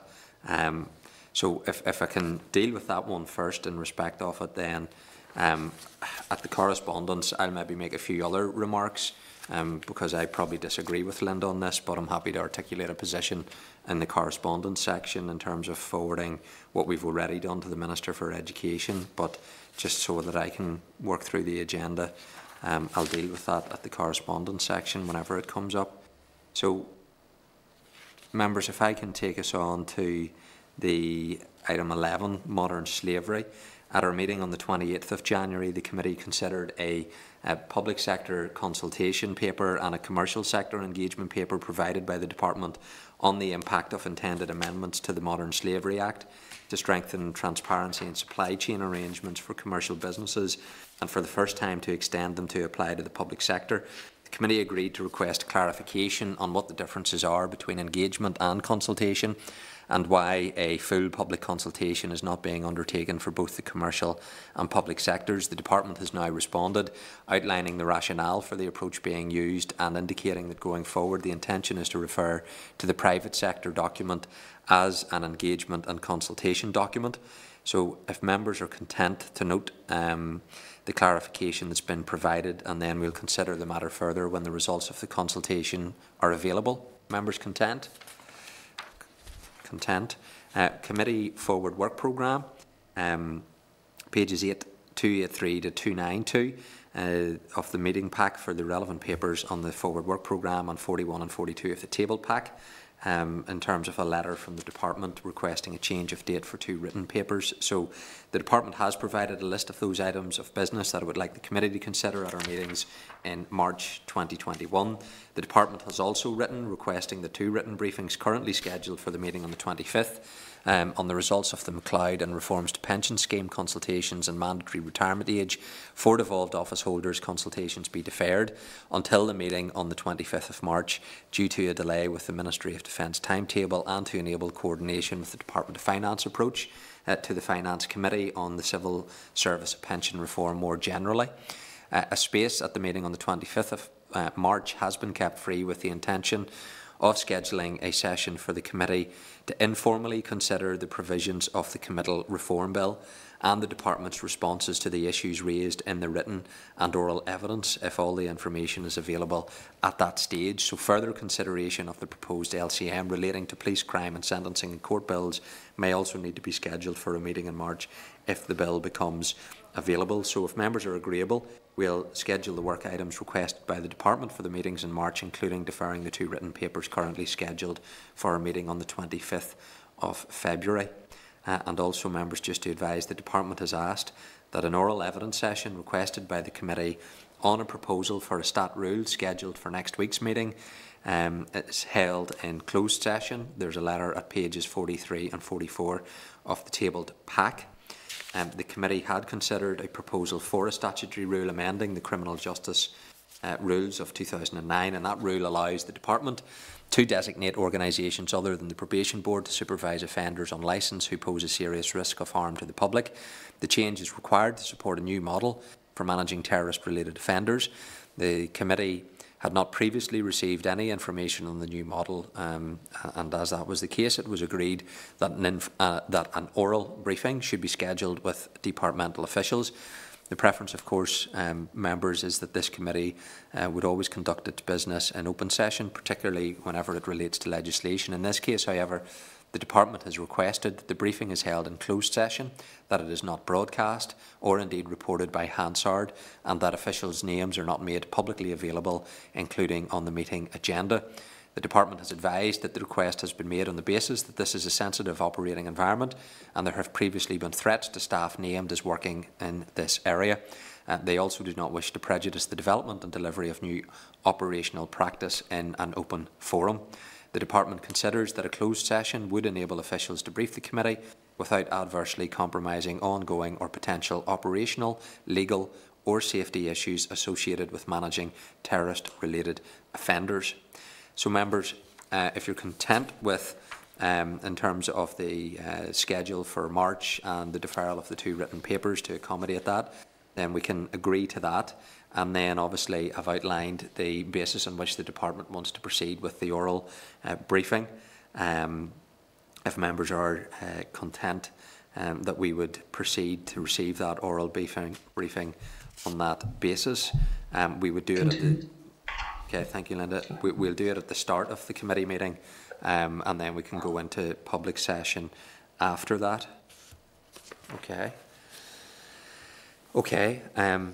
Correspondence. There's 5 items of correspondence, and I'll draw attention to one of them, and that is the correspondence from the Gillen Review Implementation Team regarding a scoping exercise to ascertain the policy position of a variety of stakeholders in respect of the relationship and sexuality education in schools and the relevant Gillen report around serious sexual offences recommendations. So, members, the committee previously had wrote to the Minister of Education requesting information on the role of the Department of Education and other education bodies in advising and educating young people on the criminal law in relation to sexual offences, including the age of consent for sexual relations, and members had noted the response at our meeting on the 14th of January. So if members are agreeable on that issue, that we would send a copy of that correspondence to the review team. I suppose just on the wider point, picking up on what Linda has said, and I don't disagree with a lot of what she has said, but it has been an area where I've came to it at this committee looking at it from a justice perspective.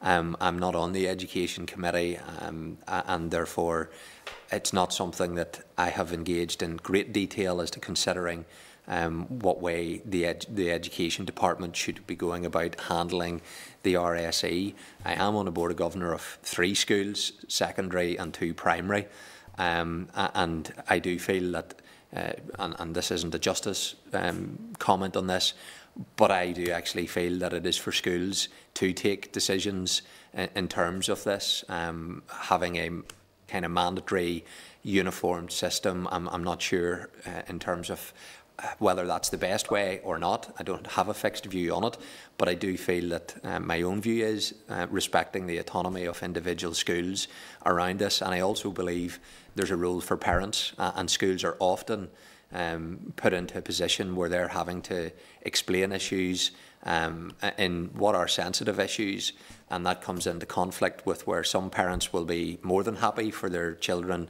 to receive detailed kind of relationship sexual advice, and schools then have to usually engage with parents to get their permission, and there are some who won't do that, and I respect parents' autonomy in terms of what their children receive in respect of this. So that's just a kind of general observation that I make in respect of some of the different areas in consideration on this. I have no difficulty with what the committee had done in terms of raising it with the Education Minister and forwarding that on, but I wouldn't be in a position to support a universal Justice Committee position as to what exactly we would be asking schools to do and the Minister for Education to do on this, because I feel that's more a role for the Department of Education, the Committee for Education, and all of the different stakeholders within the education family to try and come to a position on this, rather than me being able to give a clear position as to what exactly the outcome for that should be.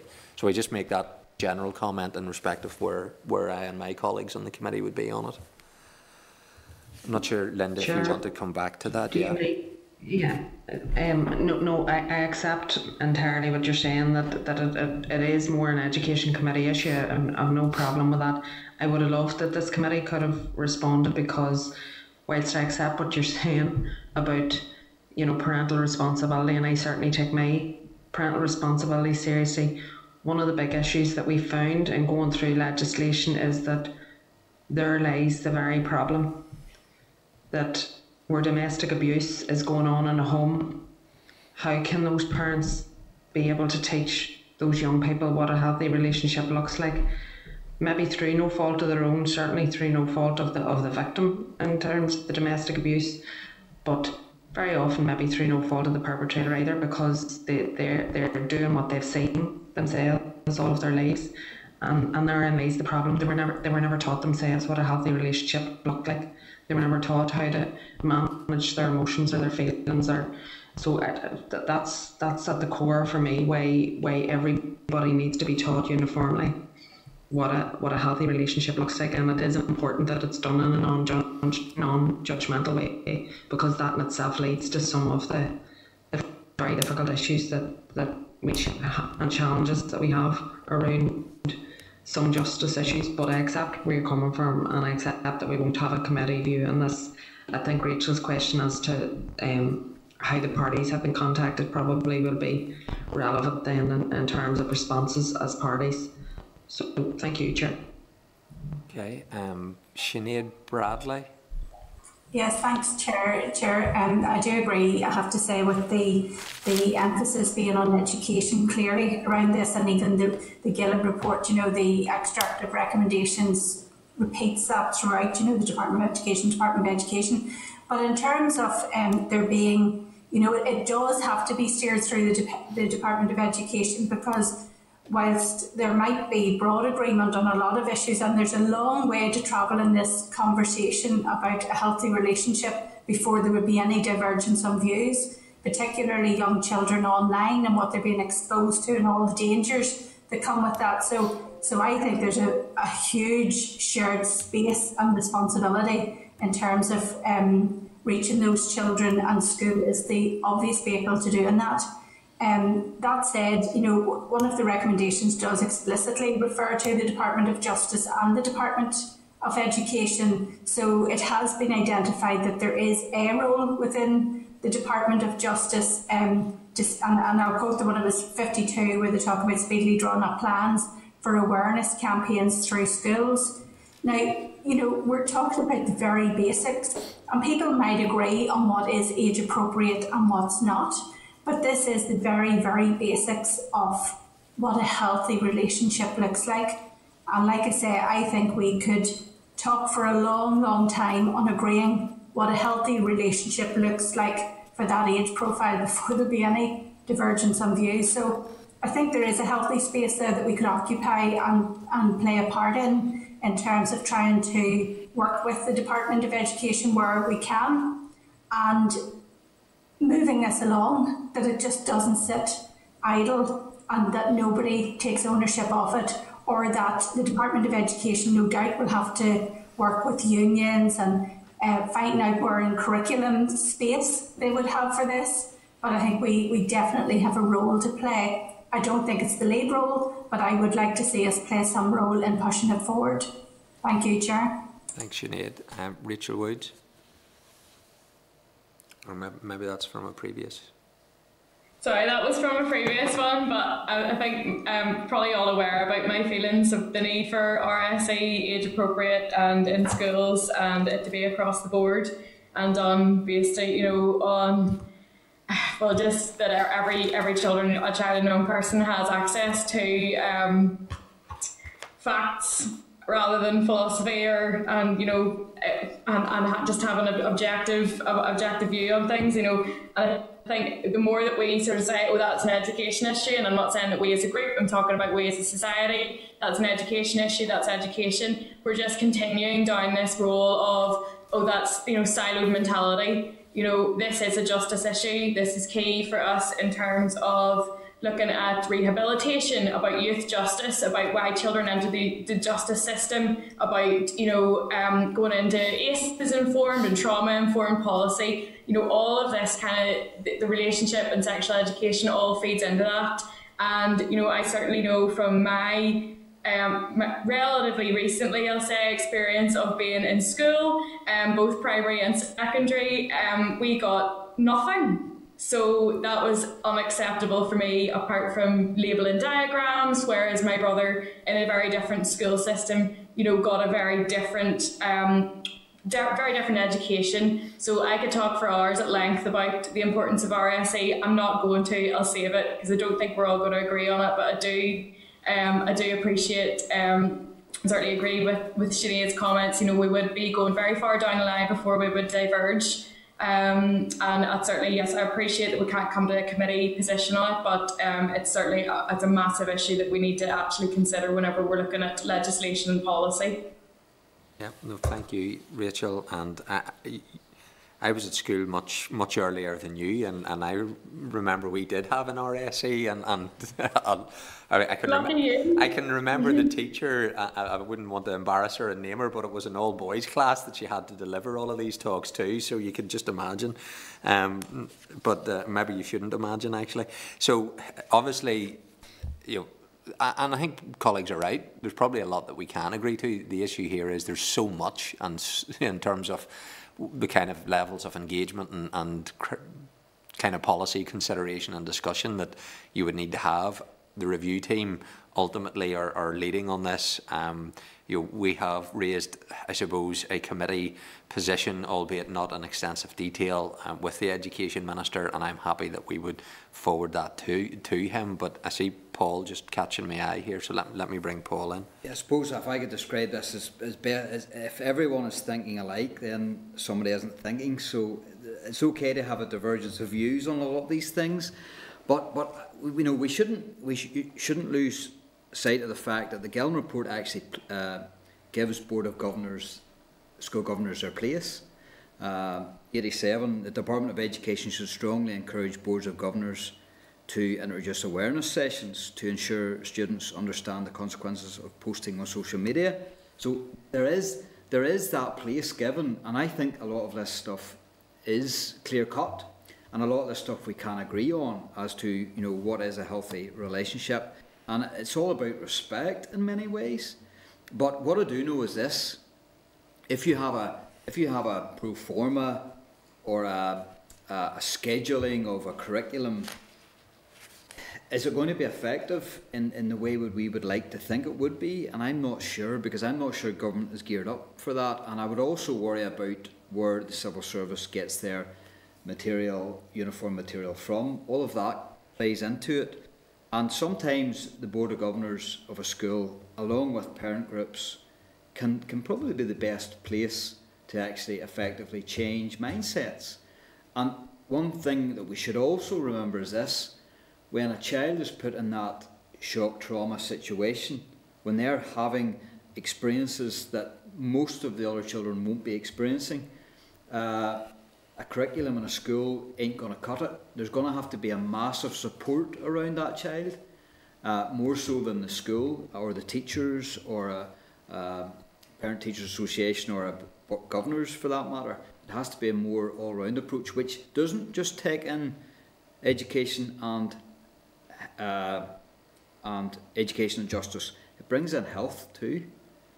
So there's a wider aspect here of how we surround that child to support it, and of course support the whole family, including the victim and the perpetrator. So this is a much wider piece. But yeah, with regards to awareness, what is a respectful and healthy relationship? I don't think any of us will disagree. It's probably how we implement that and what material is used is probably where we would get stuck on.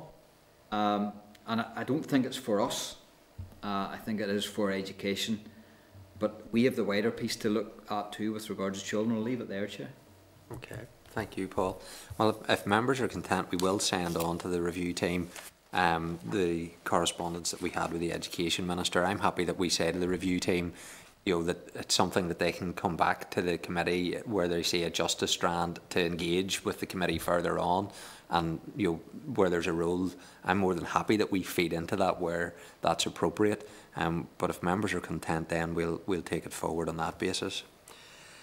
I don't have any other business in terms of chairman. Is there any other business for members under AOB? If not, then our next meeting will be at 2 o'clock, Senate Chamber and through the Starleaf facility on Thursday the 18th of February. Thank you, members. Chair. Yes, sorry, Linda. Chair. Apologies, just to put on record my thanks to Leanne and wish her the very best. And I'm sorry I couldn't hear you at the start to hear the name of our new member of staff. But I look forward to meeting her face to face, hopefully soon enough, sooner rather than later. And wish you the very best in your new role. But just to place on record my thanks to Leanne. She's been excellent, and I'm genuinely sorry to see her go. But I'm sure that our replacement will be equally as good, no doubt. Yeah. Okay, well, thank you, Linda. Thank you. Okay, members, thank you. Meeting adjourned. The Northern Ireland Assembly Committee Room 30. This is the Northern Ireland Assembly Committee Room 30.